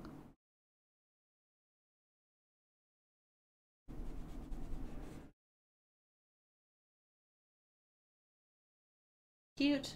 They're kind of like little UFO clouds. You can do anything here. The only prerequisite is that it makes you happy. You're so right, Bob! Bob just says everything I say, but way better. And it's because I learned from Bob. It's not like he's taking from me. I'm taking from him. I botch the quotes, and then Bob comes in and says them so much more eloquently. Blessings.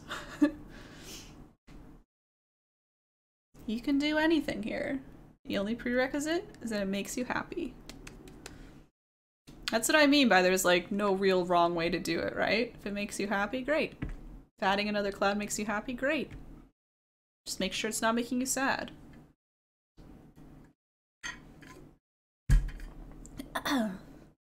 Okay, I'm gonna prepare my plate with some black paint because we will be using black paint next. We use a mix of black and white, so just make sure there's black and white on your palette ready to go, and that'll be our next step.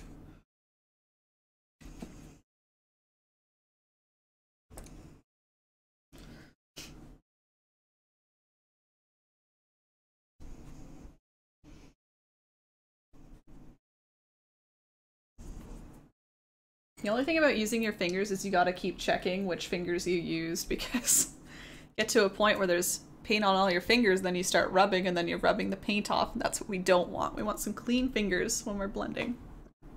Excuse me. So I gotta wipe them off here and there. But yeah, that's the other benefit about acrylics. I don't want to say they're like super, like the most safe thing ever, but I'm never worried about getting them on my skin, for example. Everything washes off with water. You don't need any fancy things to get the paint out, right? It does stain fabric like slightly, but as long as you get it while it's still wet, I find it's pretty manageable to get out. Oil paint, forget about it. That's an issue. All right, let me talk about these buildings and then we can paint them. I'll spend a minute or two talking if you're still finishing up some of the cloud bits. Okay, so I'm gonna start with our buildings down here. I'm actually gonna leave the power lines until after we do the moon to make sure we can get the moon beams behind the power lines. Okay, so power lines we'll leave till probably dead last. Yeah, because the stars will even go on before them too. Okay, anyway, the buildings. I just wanted to give a little more, you know, some interesting stuff down here. Vintage watercolors, thanks for the raid! I'm just gonna finish my little step and then I will give you a proper welcome, okay? We're doing a step-by-step painting tutorial right now.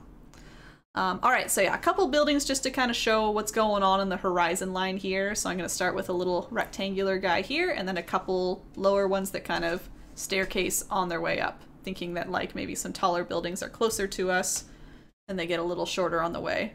You know, ignoring this guy over here. I'm going to use my large flat brush for that, even though it's a super, well, not super large, it's larger. It's just good for that flat edge. Messa, thank you so much for following. Vintage watercolors, I want to hear what you did on stream. I'll ask you all my little questions in a second. Or just put what you did in the stream real quick in the chat and I'll read about it when I'm done.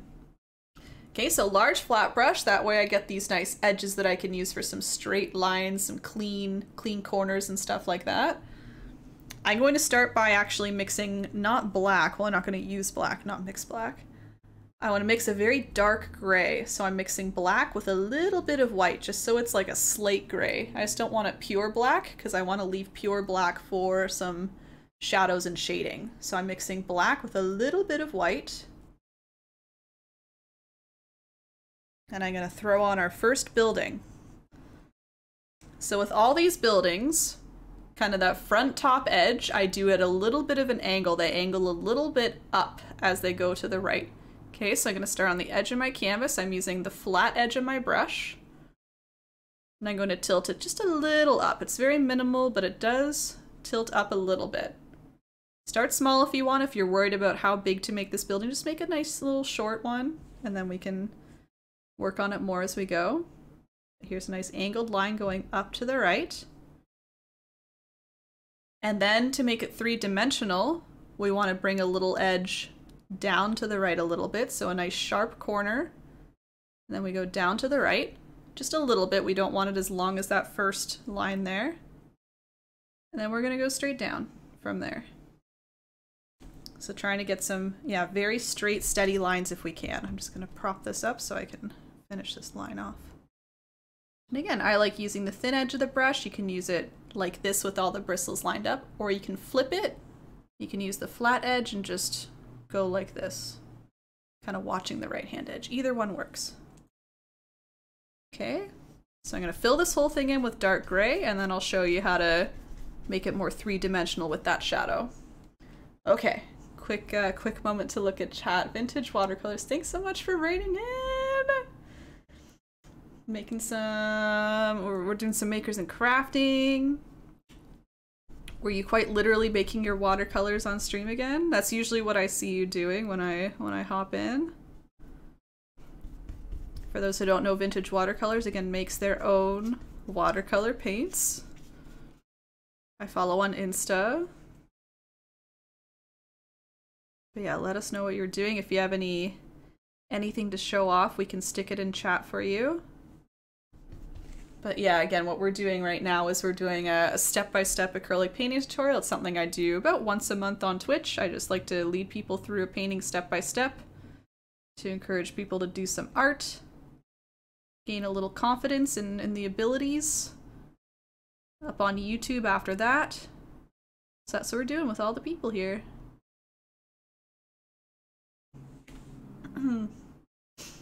Happy anniversary. Thank you! Oh, the music? Yeah, it's called Chill Synthwave. It's if you've ever heard of a lo-fi girl on YouTube, this is like her counterpart, Synthwave Boy. I'm not kidding. And I really like his playlist. This is just on Spotify, but you can also listen free on YouTube as well. I have a new granite slab that is almost 3 times the size of my old one, so I was breaking it. Oh, cool! Breaking it with a few colors.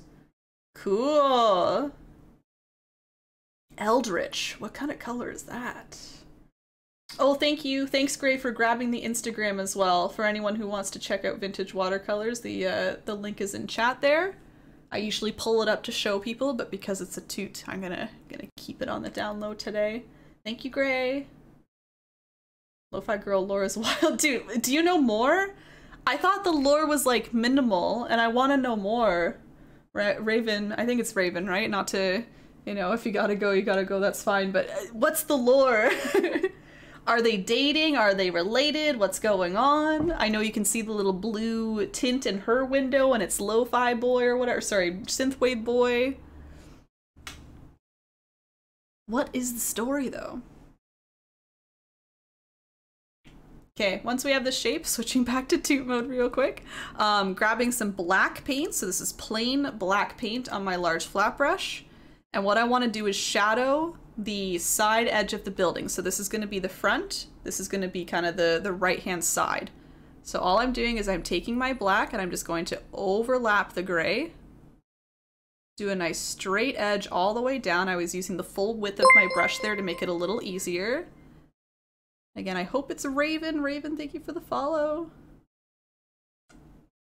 And that way, we make a little bit more of a three-dimensional shape. We have the lighter front, the darker side, and that's a building. We'll add some little lights to it, of course, after, but for now, that's really the bulk of the building. That's really all we need to do. So a little better than just a plain rectangle, right? We can actually see some edges. So if I'm following my original, it looks like I do that 3 more times. I do a couple lower buildings. So I have 1, I'll put a second a little higher up, a third a little higher up. Oh, and then there's a little on the edge too. So I'm just gonna keep doing that same step-by-step process of making a nice straight up and down line, angling kind of up to the right, angling quickly down to the right, and then back down again.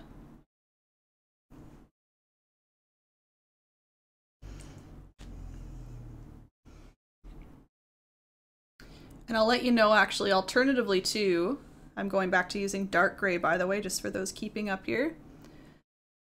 Sometimes you don't need to do that extra edge, like this part here, if you have all your buildings really close together. So for example, these few coming up here, they're all really tight together, so we can even just kind of stack them all very close. I'll show you what I mean. So instead of doing my upward angled line and then coming back down like this, to make the rest of the building, I can just say, hey, there's a building beside it. It's going to be nice and tight. So I'm just going to connect the line there and make another one here. So that'll be covered up in the end. That'll all look like one continuous shape, but it'll be 2 different buildings. So it's your choice. You can either space them out a little bit, get them a little more 3-dimensional, or you can kind of stack them all together and make them a little easier to handle that way. They're a little more just plain rectangular buildings. A sparkly black, pretty. Oh, the art, I'm sorry, Messa. I was like, you must be asking about the music. I don't know what you would call this. This was just my attempt at teaching some clouds, honestly. I just wanted some cute, like, fluffy cotton candy clouds. But I guess it's kind of vapor wavy, I guess, a little bit. 80s style of art. Huh, yeah, maybe I unintentionally made vaporwave, I don't know. I just wanted some cute colors, some pinks and purples, some fluffy clouds as I described, and that's where we ended up. Like the bird, perfect. There's a whole thing with the reveal of Synthwave Boy. I think I saw it on Tumblr, right. See, I was following when that happened, and then I was a little disappointed because I felt like they didn't continue the hype that they had. Everyone, but yeah, before the reveal, everyone was cooking up these stories, and they're like, oh my gosh, is there gonna be like a murder mystery? Do we need to look around his room to figure out his identity? And then I felt like it was just kind of like, it's a new music channel, yay! And then we didn't really get much lore follow-up. But maybe I just didn't keep up. I don't know. Anyway, I thought the whole reveal was cute and fun. Yeah, how Lo-Fi Girl like disappeared for a moment, right, from her chair, and everyone was like, where is she? Everyone panicked. The world collectively panicked when she disappeared. Anyway, maybe I need to check it out on Tumblr. Okay, building 2. I'm making these buildings, it looks like a little taller than my original, just for those keeping track of comparing these two, but still the same idea. I'm trying to get 3 stacked together. And again, this just showcases you can really do whatever you want down here. It doesn't need to be the exact order of buildings and the exact shapes I made. And if I didn't describe it, I'm filling them in with just horizontal or vertical brushstrokes this time. Whoops. My canvas said nope.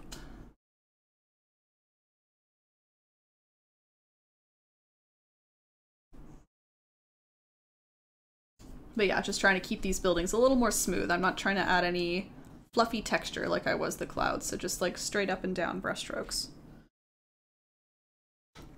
Alright, so because we're at the edge of this building, I'm gonna go back to using my method of using some black paint. Doing a line kind of angled down a little bit. And then coming back down to the bottom. I gotta bring this back up again. And then again, that way we get that nice shadowed edge, that more three-dimensional look.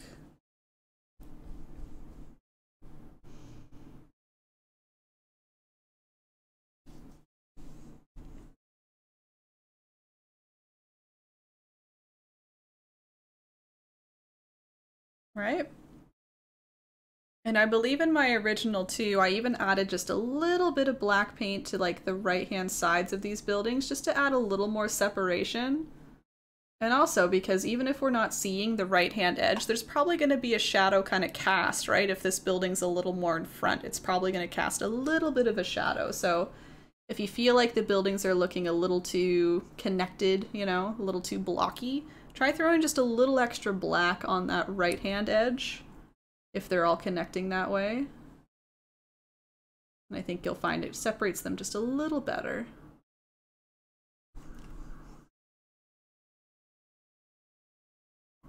Okay, I still gotta straighten, this guy's a little angled, right? Gotta straighten him out a little bit.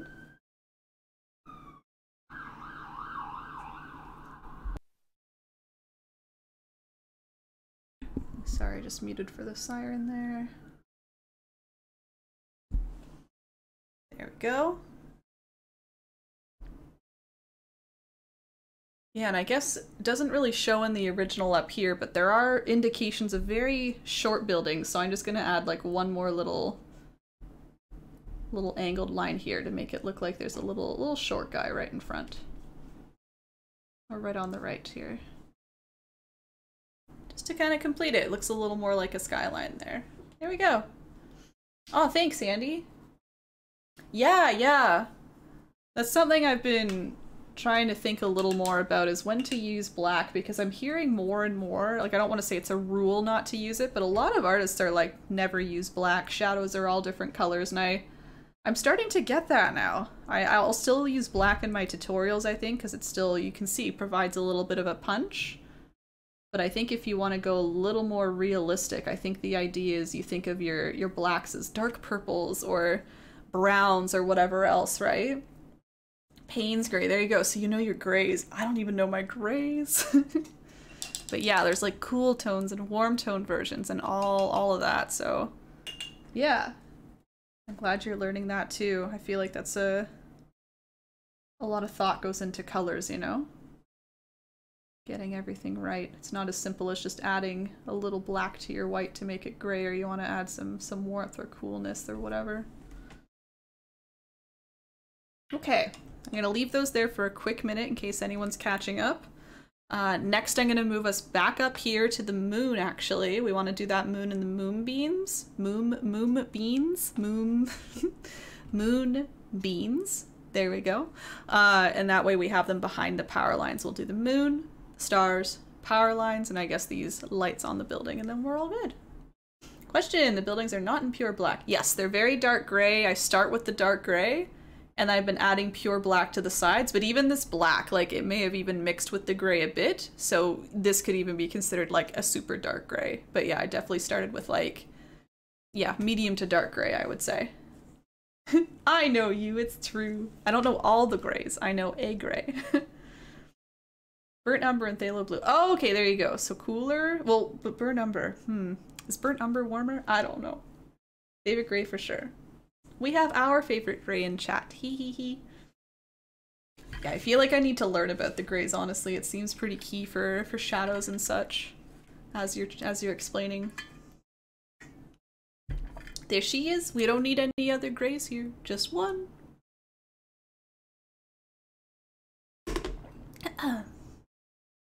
Alright, let me go to the moon here. Let's all go to the moon next. So as usual, I'll talk a little bit about the moon first. So if you were listening as I was doing the clouds, I was recommending just choosing a little pocket for your moon. It can really go anywhere. I mean, I could move it up here. I could move it here. It wouldn't look great there, but it could go there. Just anywhere where it's gonna kind of pop out a little bit, right? We don't want the moon to overlap anything. That's one thing, because think about it, the moon's very far away. Excuse me. So wherever it's going, it needs to be behind the clouds. It can peek out, it just can't go on top of any of the pinks, okay? So I'm gonna rest mine right in here. I'm going to use pure white for my moon. I don't know if that's the proper thing to do, but I wanted pure white, so I'm doing a pure white little crescent moon. And then what I'll do is I'll add a little yellow to the white to make more of like a soft yellow that I can use for moonbeams and a little bit of highlight on the clouds, okay? So that's the plan.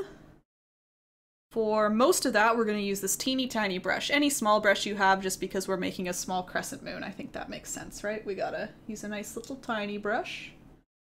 I'm going to use some pure white.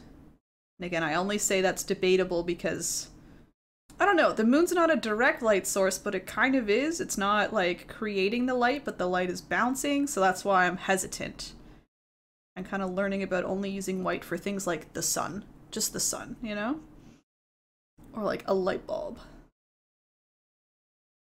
But otherwise I'm usually mixing a little yellow in there. But for now, just pure white. So this is just plain white. I'm choosing to make a crescent that looks like a backwards C shape, just to complicate things for me. Rather than saying paint a C shape, I'm saying paint a backwards C shape. So that's what I literally start with. You can see it's just a backwards C shape, no real shape to it quite yet. No width or anything is what I mean by no shape. It's almost like you're trying to almost complete a circle, but you leave a little bit of a gap kind of on one side. So that way it looks like it's almost complete, but there's just a little bit of nothing there. And then to make the crescent, what you do is you leave these two tips, the two tips of the C nice and thin, and just thicken up kind of that right-hand side or more of that middle there. So you just make a nice wide right-hand edge, keep those left-hand sides very, very thin. Don't be nervous, because if you mess up, you can easily fix it up just by creating a nice purple like your sky and filling it in again. You can overlap that white very easily and try again if you need to. Sometimes I make it a little too thick, and then I just go back in with my background, kind of blue-purple, and use that to shape it up. Sometimes that's even easier, is kind of using the background to chop it up a bit, if that makes sense. Yeah, I also like that shape a little better. So you can still see a little wider on the right-hand side, and then keeping those tips nice and thin.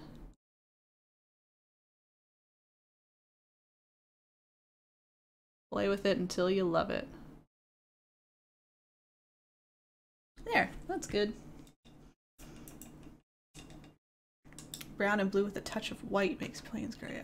Or Payne's gray, rather. Yeah, so I imagine it's cooler. But brown I kind of think as a warm brown, but I'm sure you can have warm and cool browns too.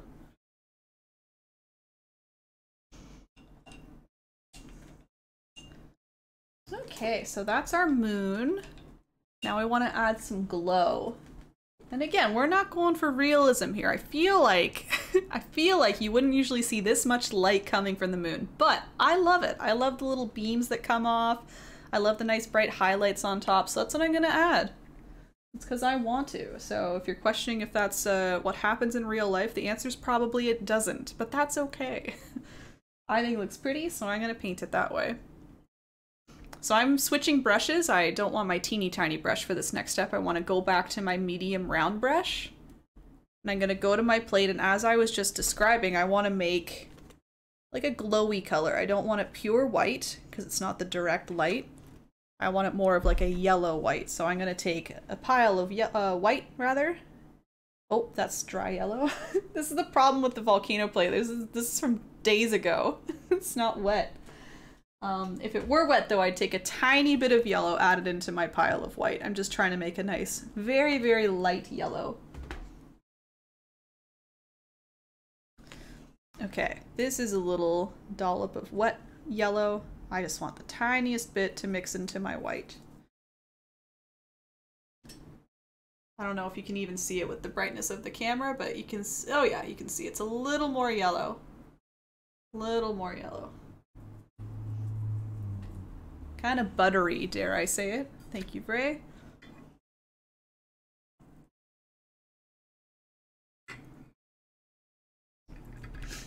Okay, so first thing I'm gonna do with the buttery yellow is, after it's on my brush, I'm gonna wipe it off a little bit. We don't want a lot of paint on our brush for these next few steps. We want this to come off very light, very textured, very transparent. So I'm going to the side here, I'm wiping this on my paper towel. Let's start by adding this to our clouds. So I'm just going to add this light yellow to our clouds, just like I did our light pink. I'm just going to kind of focus it on this very top edge here, and I'm just lightly applying it, kind of wisping it on like I was before, allowing that tip of the brush to graze on top. Just anywhere very close by to the moon. So maybe here, maybe a little lower down, not too much. We don't want to overdo it, we just want to make it look a little brighter in these areas. Maybe a little bit coming off of this guy. And again, not carrying it all the way up, just kind of keeping close to the moon.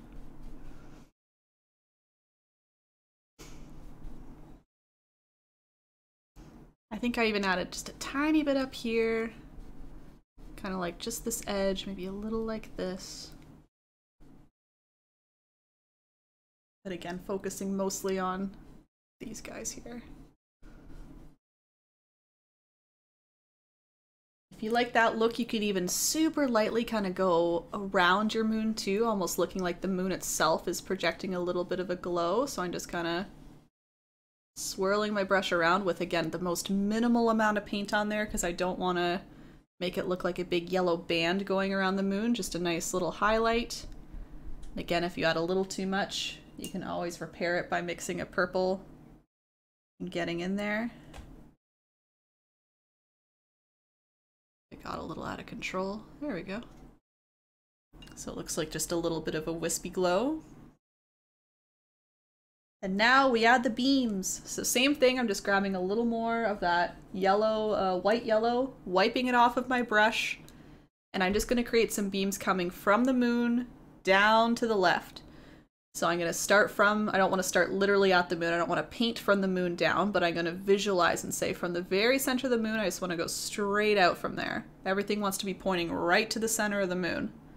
So I'm going to go from here, I'm going to skip over the cloud, and then it's going to choose a spot where I think a beam of light's going to shoot out of. Let's go right there. It's going to come out straight from the moon. Straight from the moon. So I'm just very lightly with my brush, just allowing the very tips to kind of graze across. I'm using the word graze a lot today. It's going to graze across and down, create these beams. Just swiping back and forth in these nice straight brush strokes. Adding a little more pressure if you feel comfortable with that, if you want to make it a little brighter, a little more filled in. And you can see I'm also kind of making this this idea of like a smaller, thinner start and then kind of wider end here to make it look like maybe the light is coming out of a little hole in the cloud, you know? That's what I'm kind of imagining. Like it's all shooting out of one little area and then expanding as it comes further out. So I'm trying to make it like kind of angled at these ends here. Right? Grabbing a tiny bit more paint, just applying a little more with a little more pressure. Swiping maybe a little extra at the start so it's a little brighter, and then the light kind of fades away.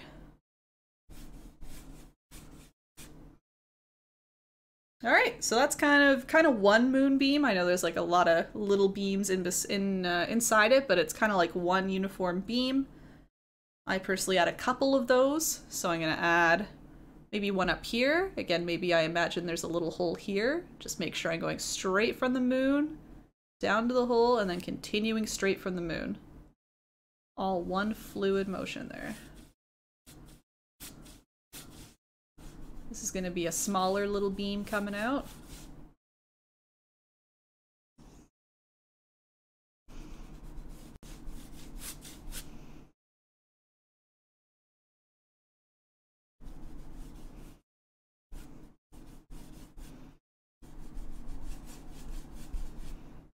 And again, just take your time. You can always add more paint. It's harder to take it away, right? So do your best at using just the smallest amount of pressure, and just know that you can always go back with a little more paint or a little more pressure to make things brighter. I know it might be a test of patience, but again, it's best to just kind of give it lots of time, go nice and slow with it. And the more you do it, the easier it'll become, the more confident you'll get. You'll kind of get a feel for how much paint should be on your brush, how much pressure you're using, all of that good stuff. All right, last moonbeam, I'm going to come more like straight down, not straight down, but further down than before. So coming from the middle of the moon, I'm going to come to about here and then continue. Middle of the moon, down to here, continue.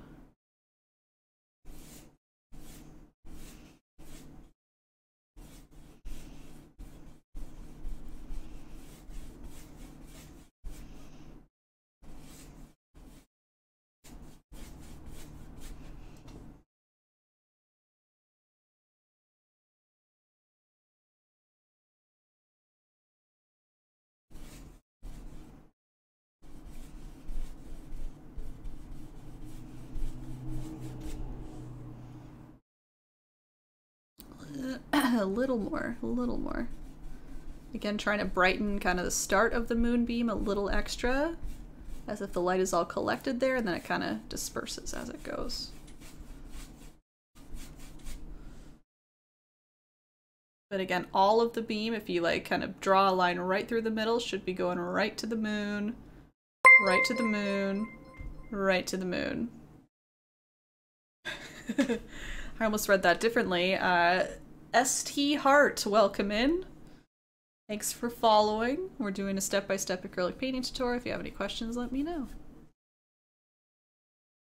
Yeah, I almost forgot the T in that one. Alright, that's our beams. I could add more.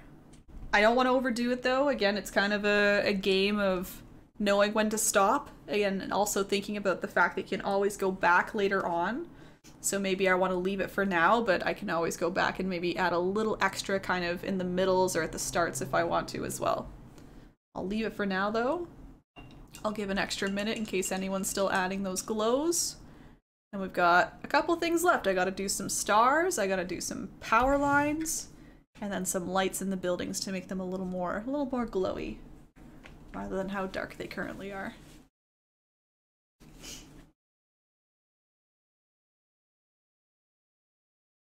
Maybe I'll add a little more glow. I just said I'm good with the glow. I'm gonna add a little more, just because I'm giving you all another minute or two. I'll play with the glow just a touch more. I'm looking at my original and I'm thinking I added a little more color here. Made it a little thicker.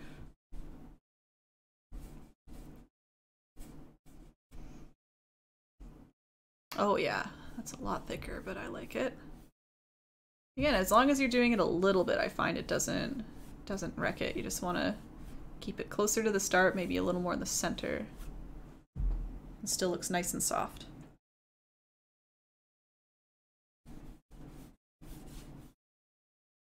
So again, this is a product of just adding a little more paint to my brush and maybe using a little more pressure as well. I'm kind of in between grazing and adding pressure to really rub the brush on the canvas.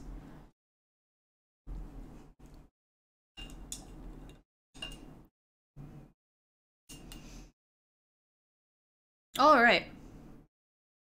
So in addition to these nice moon beams and moon, I also wanted to add some stars to really fill up the sky. Obviously it's a bright night. We want to get some stars to create a little more light and a little more glitter in the sky. So very easy. I'm just going to take my teeny tiny round brush here, my small round. I've got white again pure white because these are light sources in the sky. If you want to change up some colors with some kind of yellow whites, or even add some planets with some like oranges and stuff, that would be really cute. I'm just going to add white though. So I've just blobbed white paint on the end of my brush there. See that nice big blob from my very misshapen brush? This poor thing is like angled at this point. I find a blob is good, and then you're literally just tapping on and off and you get a nice little dot. Tap, tap, tap, tap, tap, tap, tap, tap, tap, tap, tap. The harder you tap, the bigger the star will be. The lighter you tap, the smaller it'll be. So you can add some very small little twinkly guys. You can get your fresh blob and really make a nice big one. Add some little constellations, add some shooting stars, like I said, add some planets, add a UFO, whatever you want in the sky.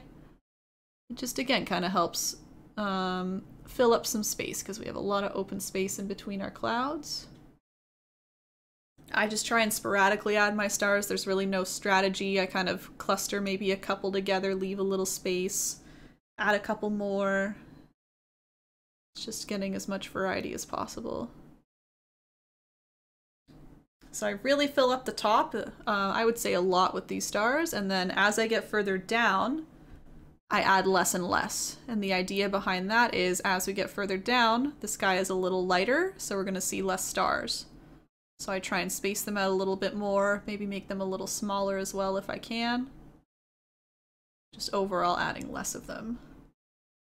So it looks like they're kind of disappearing as the light, you know, continues further down. Maybe the sun hasn't fully set, maybe there's some light pollution from the city.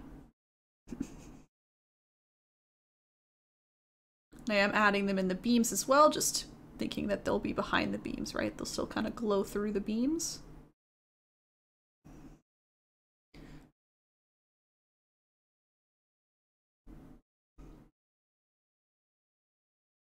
There we go.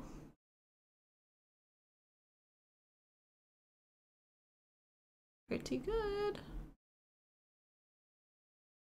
Love adding my little stars. Or you can turn it into snow and just continue them all the way down. Either or, either or. I didn't do any splatter stars in this one. I wanted to keep them more controlled. Usually when I do stars or like big night skies, I like to take my brush and flick the paint on. But yeah, I just wanted to keep it cleaner this time. I was debating doing it and I was like, I don't want to have to cover the clouds up and kind of shield them from flicking, so that was my main debate. I guess that could have been solved if we did the stars at the very start after this kind of purple background. But yeah, at the time I was not doing things in order, so I just chose to manually add the stars. But yeah, just an idea. If you want more of like a scattered star look, a very full sky, just take some white paint, mix with a little water, stick it on your brush, and then flick, flick, flick, flick, flick, and it creates a really nice effect. I've done it a lot with other tutorials, with other designs, so if you're ever looking for a full explanation, you can probably find that on YouTube pretty easily. Oh, I just dipped in paint. Oopsie. Ah, gross.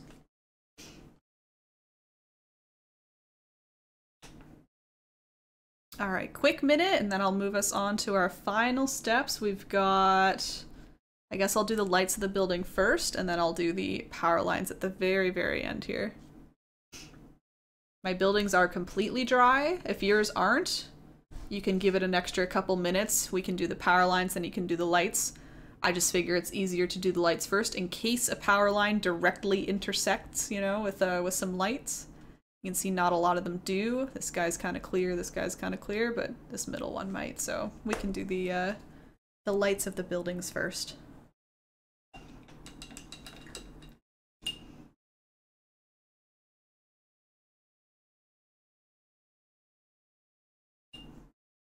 Okay, so for the building lights or windows or whatever you want to refer to them as, I'm switching brushes again. I'm going to do the medium round brush personally. You could also use your large flat brush. The flat brush would actually be very nice for these rectangular shapes. I think mine's just a little too big. I'm actually debating using it.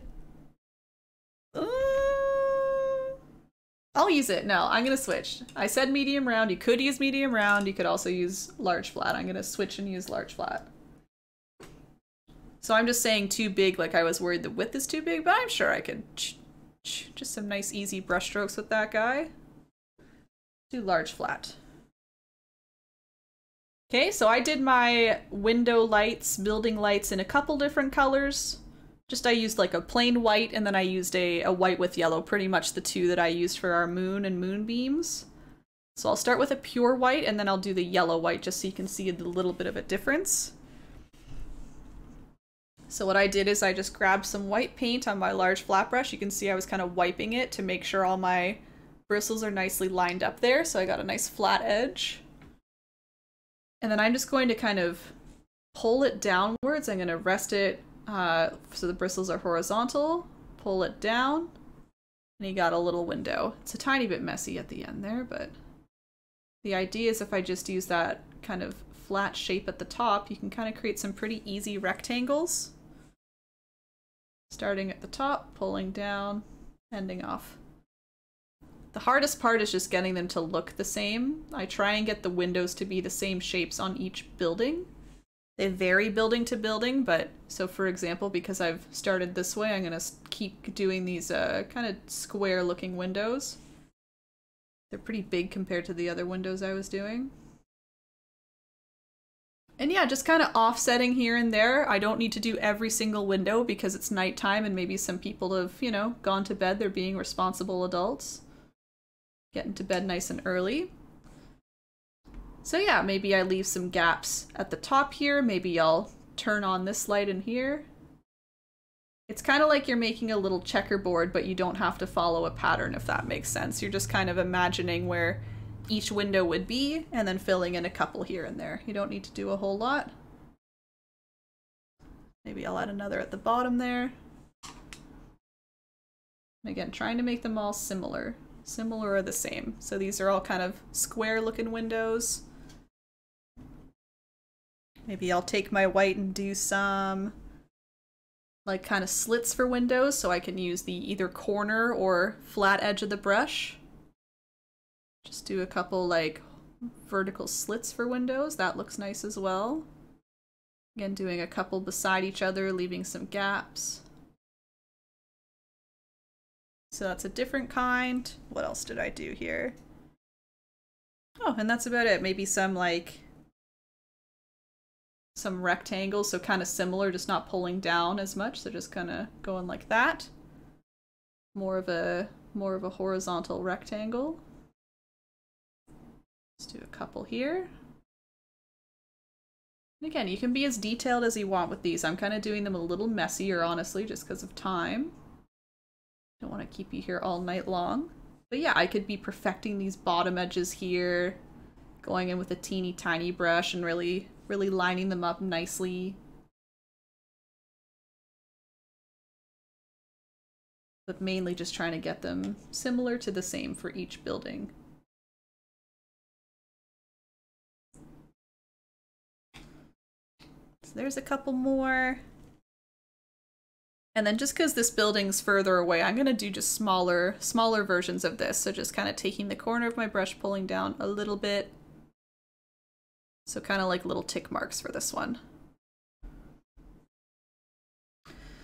And personally, I only put lights on the front. I guess in theory, you could be putting lights on the side as well.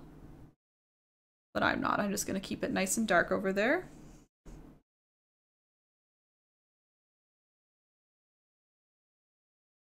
And that's all white lights.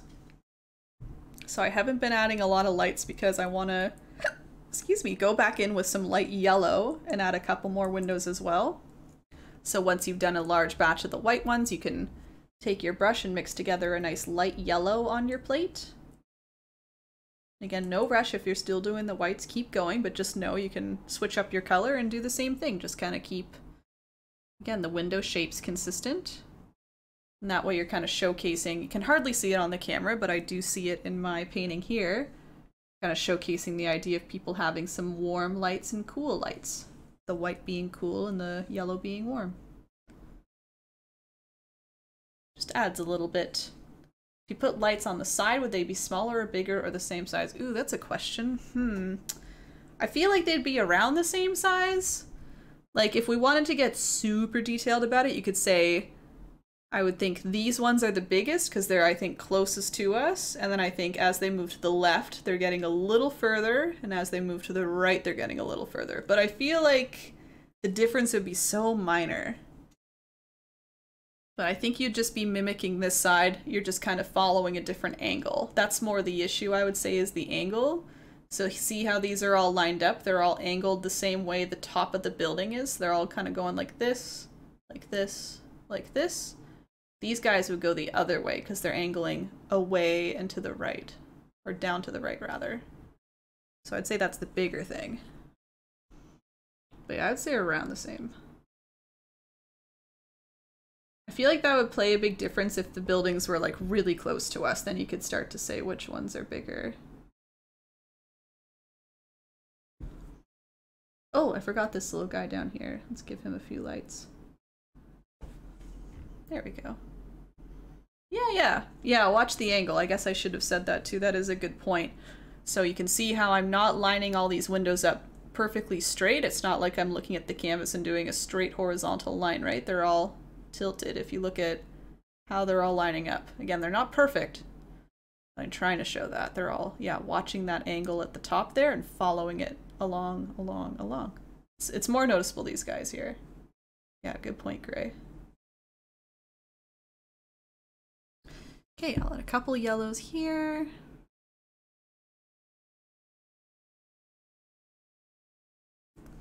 Oh, these are getting quite messy.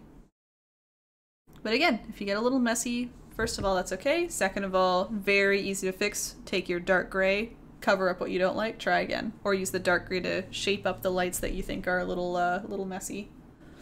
All of those work. Okay, I'll give a quick minute before the final piece. The scary, scary power lines.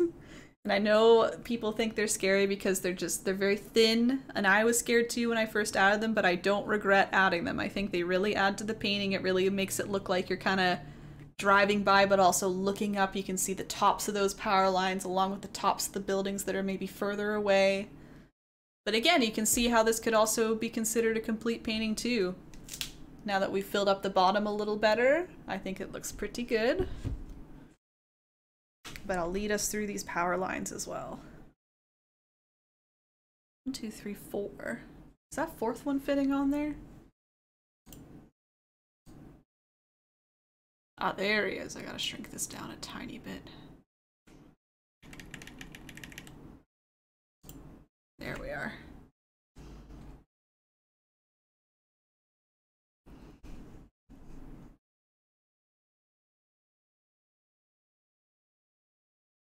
Okay, so just to talk about the power lines first and then we can paint them.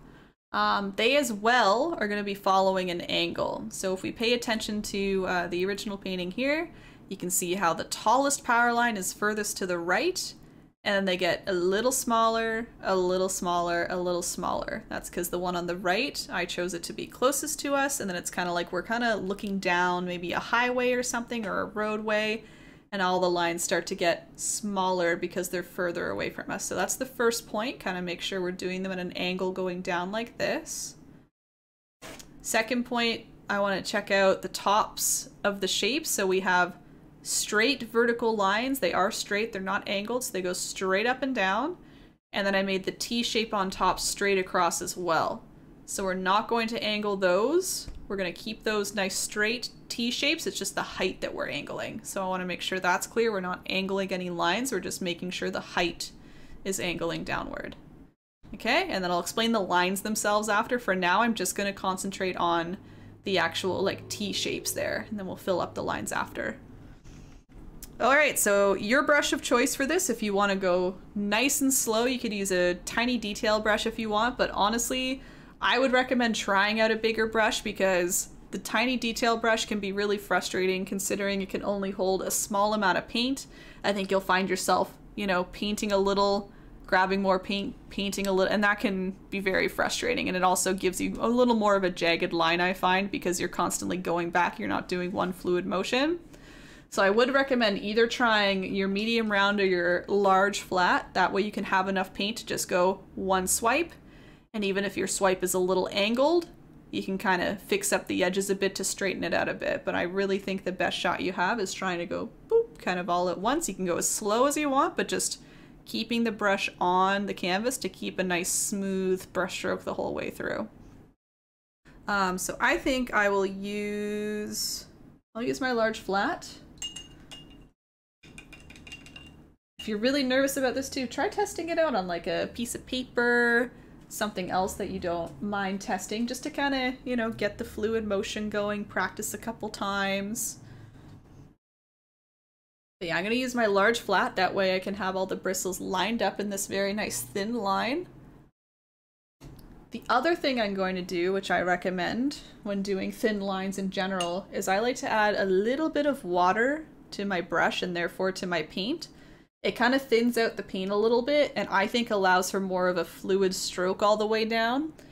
It also reduces, I think, the chances of adding, you know, too much paint, like a blob or anything. If it's a little more liquidy, you're not going to leave behind big blobs of paint. It's just going to be a little more liquefied and thin, right? So I find it kind of glides better and doesn't leave behind any like big blobs of paint, as I just described. So yeah, I dipped in the water a little bit, tapped it off, and now I'm just applying the paint by kind of wiping against my palette. So again, I'm not scooping anything, I'm just kind of grabbing little bits of the wet black and kind of flattening as I add. So you can see how my brush is covered in black, but there's no big blobs. It still has that very nice shape to it. All right. So I'm gonna start with our biggest pull on the very right-hand side. It's like just to the right of this big building, so I'm gonna keep it right over here. I like to go from top to bottom just so I know how tall I'm going. I don't need to worry about when to stop. I just go all the way to the bottom, right? I'm gonna actually pop my canvas up so I can do that. I can go straight off. Here I go. And then using, of course, the bristles vertically. They're all lined up vertically. Here I go.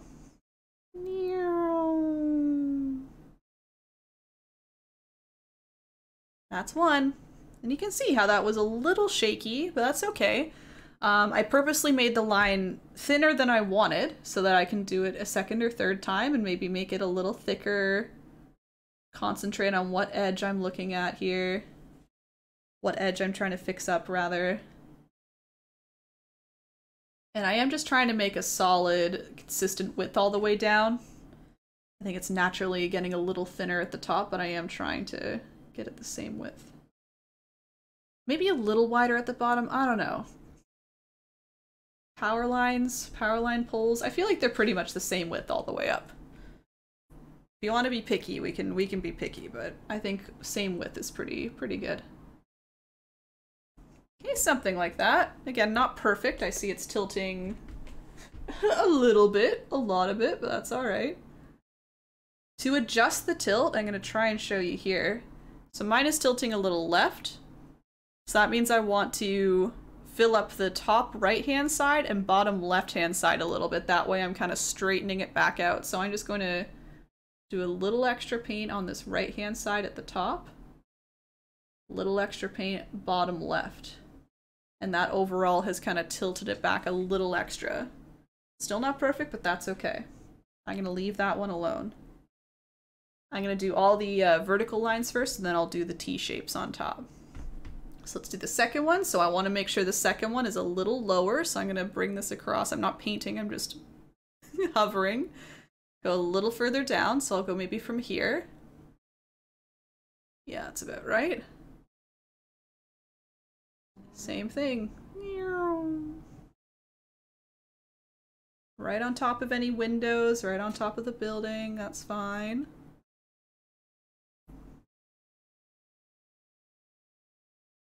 Oh, there's another thing to point out too.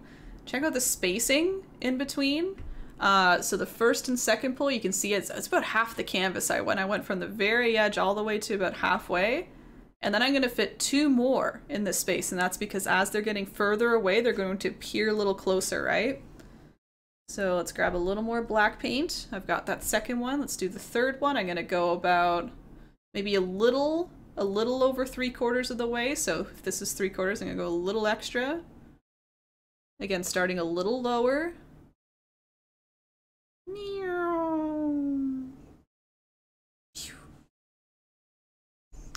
And then the last one is going to be even lower, and it's going to be even closer. So the gaps should be getting slightly closer together as you get further away. I'm sure there's some sort of lovely mathematical equation for exactly how gapped they should be, but, you know, I'm just making sure each gap is slightly smaller, that's all. Half canvas, that's like a third, that's like a quarter, I would say. And there you are. Hey Shay, welcome back.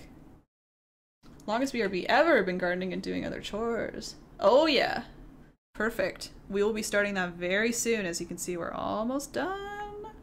Thank you, thank you.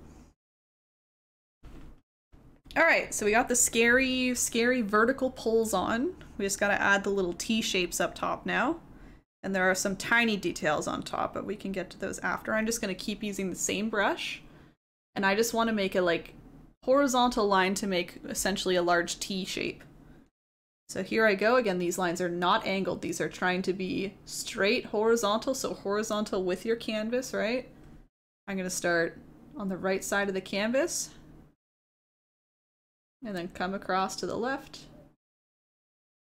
How far? I don't know how far. Again, I'm bad with measurements. Maybe an inch? Is that about an inch? Until it feels right. Measure with your heart. That's always a great, a great solid tip.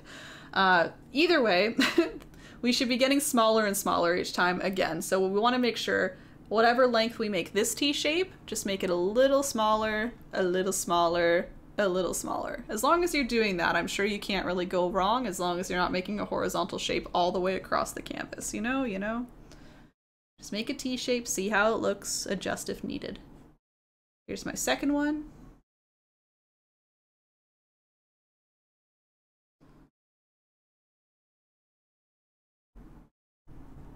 Which I think is actually the same size as the first, so I'm just gonna extend the first a bit. Make it a little bigger. It's an easy way to fix. Third one, a little smaller, or a little shorter I should be saying. Shorter length, right? And again, if you want it to be really picky, really detailed, you could say maybe a little thinner. I feel like I'm not changing the width a whole lot though, personally.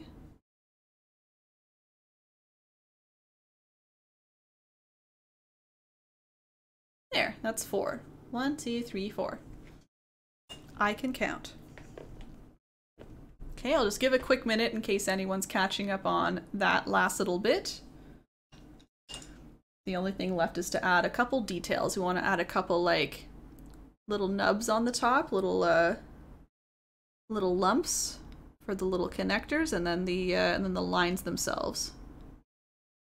You can see I'm going in with my detail brush. I'm just kind of cleaning up some edges here. Again, that big brush is nice for some fluid motions, but obviously some details on the edges might be missed or kind of tampered with here.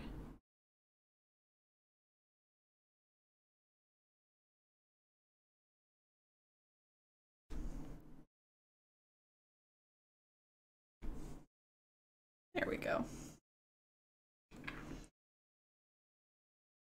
Almost there.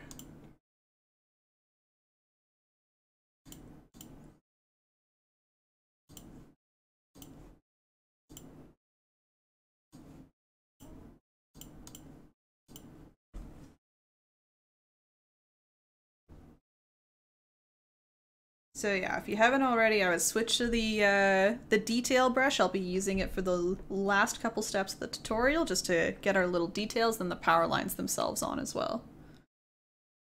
So let's do the details. The details are minimal, by the way. Details just involve creating, like I said, little nubs or little lumps in the power line. I created four little lumps on each of the power lines to make little kind of connectors for the lines. So on the top of this T shape, I'm going to start on the very left-hand side, maybe just a little in.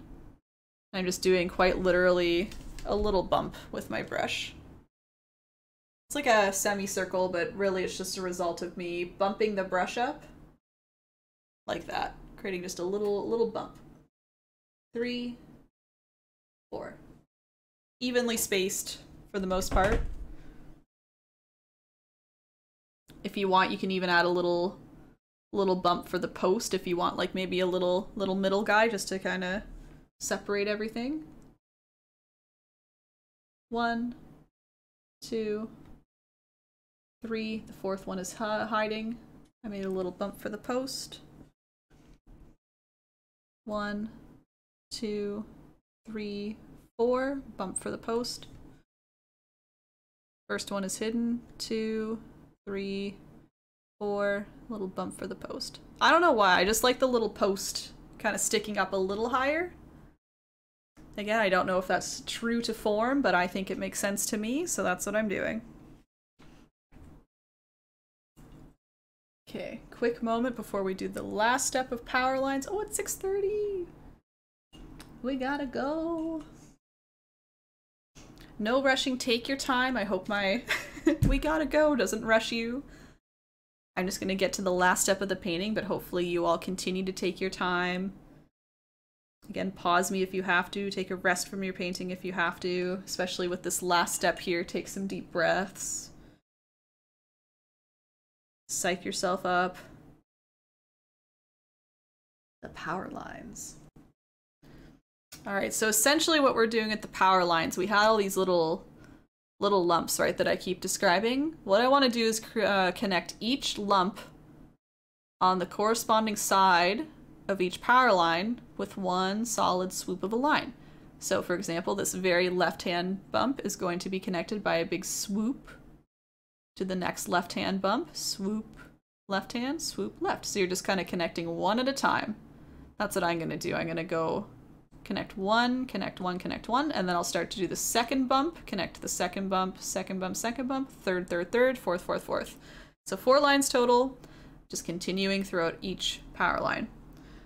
Once again, I would recommend watering down your black a little bit. I find it helps it flow a little more, especially with this tiny brush, right? The tiny brush can't hold a lot of paint. So if you kind of thin it out and liquefy it a bit, it'll carry a lot further rather than a thick paint trying to come off of that tiny brush. So I'm adding a little water to my brush, tapping into the black, wiping off a little bit just so there's no big bumps of black paint sitting there. All right. And now what I'm gonna do is pray and hold my breath. No, I'm gonna swoop down with each line and swoop back up. So I like to kind of look where I'm going. That's really my big piece of advice today. I'm constantly checking in as I'm painting. I know I'm just hovering right now, but as I'm coming down, I'm kind of like, where am I going next? Am I coming back up yet? No, no, no, let's go back up now. Aiming for this one. You're kind of just slowly going. It doesn't need to be a quick process. Just take your time, and I would just try your best to be kind of looking ahead as your brush drags with you. You're kind of like dragging the brush along with your eyesight, if that makes sense. Looks at unfinished tree blossom 2 from weeks ago, right? Reflects on what the rest meant. If that's what a rest is to you, that's okay. A month or 5 or 2 years. We all know I love my 2-year rests from painting and then completing them later. Keanu. All right, here I go. Enough times practicing, but keep practicing as much as you like. I find it helps to just get the motion going. Get the motion going. Here we go. Down. Back up. Hey, not bad, right?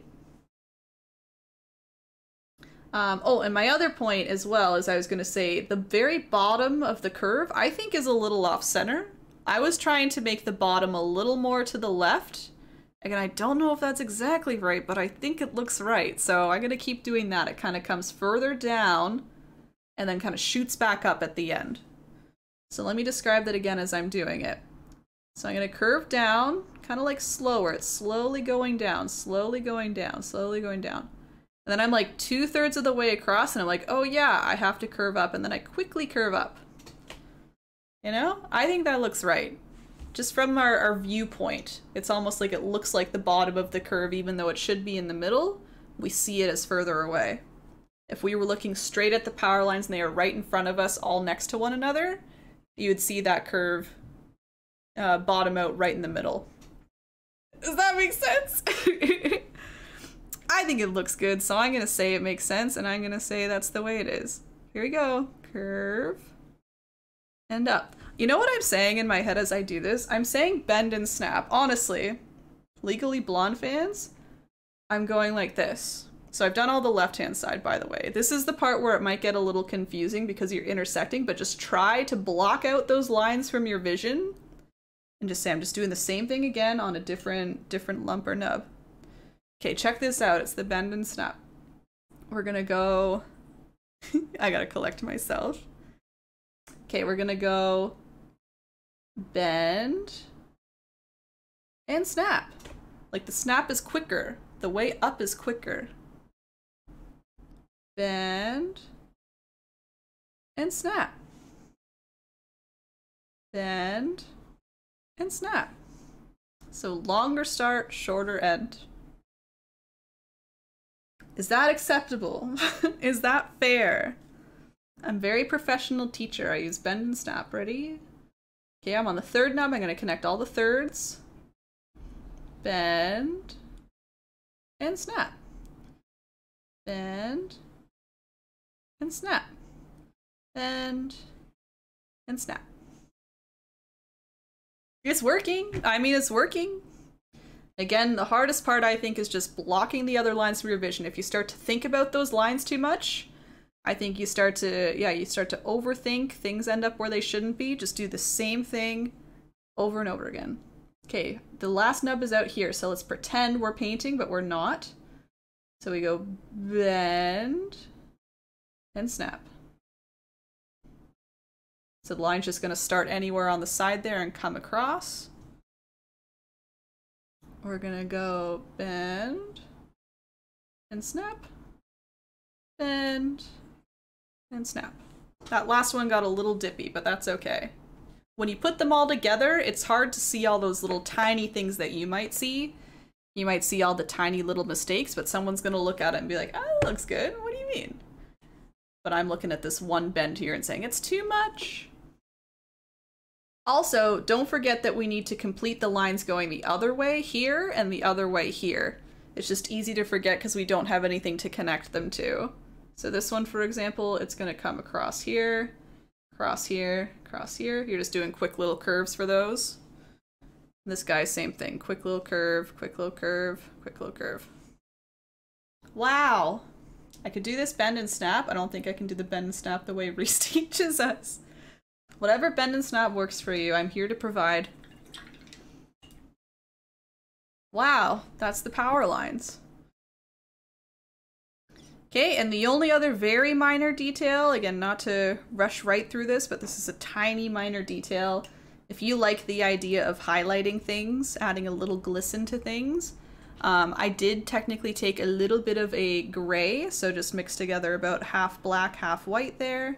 It's not super dark, it's not super light. And I just did a couple little lines on the tops here, on the tops of the T-shapes, and even maybe highlighting the little bumps. Just because that moon is so bright, right? We wanna highlight some things, so that just elevates it a little bit more, getting a little bit of a highlight on top of these guys. The moonlight. If you wanna even do a little bit on the pole itself, just a little vertical line, you can, just to add a little like texture to the pole almost. You could go all day with this, adding highlights to everything, but that's about where I stopped with my original. I just did some gray parts. Again, you could highlight the tops of the buildings, you could add more texture in like the pole here. So many different things. Texture, exactly. There's not a whole lot of texture, but we want at least a little bit. Cute! My buildings still look like they're gonna topple over a bit. I didn't make them the most straight up and down, but that is okay. That is okay. All right. So that's the end of the painting. Yay! Only 2 hours 40 minutes this time. My toots are getting longer and longer. I do my best to manage them, but I don't know what it is. I keep saying I'm gonna make simpler designs and then I don't, and that's okay. I'm just glad to keep doing this, keep providing for everybody. Don't forget, we always sign our paintings as well. Sign your painting when you're done. No rush to sign it now if you're still working on it. If you still want to add some things, that's totally fine. I just like going in the bottom corner here. Again, it gives the very personal artist touch. Make a fun little signature for yourself. And that's all. Bend and snap. Good job. I watched the movie recently. You can do it. Oh, the bend and snap, a classic. Thank you for joining me, everybody. I'll just sign off my tutorial with a little goodbye and a couple little last minute things to say. But as I said, if you're still painting, there's no harm in continuing. If you want to give yourself a break, that's fine. But at the same time, if you're having a great time painting and just want to keep going, keep going, as I say my last little things here. Thanks for joining me. As I said earlier in this tutorial, I try and do these free tutorials maybe like once a month at this point, so if you're seeing less uploads on YouTube, that is why. I'm just trying to explore my art world in different ways, you know? I've been teaching paintings for, oh gosh, before COVID was 6 years, now it's like another 3. I'm like at least 10 years teaching painting step by step. And I'm feeling like after 10 years of teaching step by step, I'm a little more confident in my abilities. So I'm trying to make more things that are a little more, you know, complicated, like this, like that in the background. So yeah, if you see me doing less on YouTube and stuff like that, that's why. I'm concentrating on like filling up my art shop. I now sell original pieces and prints and different products, and I'm working on new things to add. So that's the reason why, just in case you're wondering, but don't worry, I still continue to plan to upload to YouTube and keep doing free tutorials as long as possible. So don't worry, they're not going away, they're just less often. Speaking of which, if you want to keep up with free tutorials and when I'm offering them, I think the best place personally is Facebook to look for that. I'm pretty consistent with making Facebook events so that people can look at my event page and see what's coming up. People can RSVP to get notifications.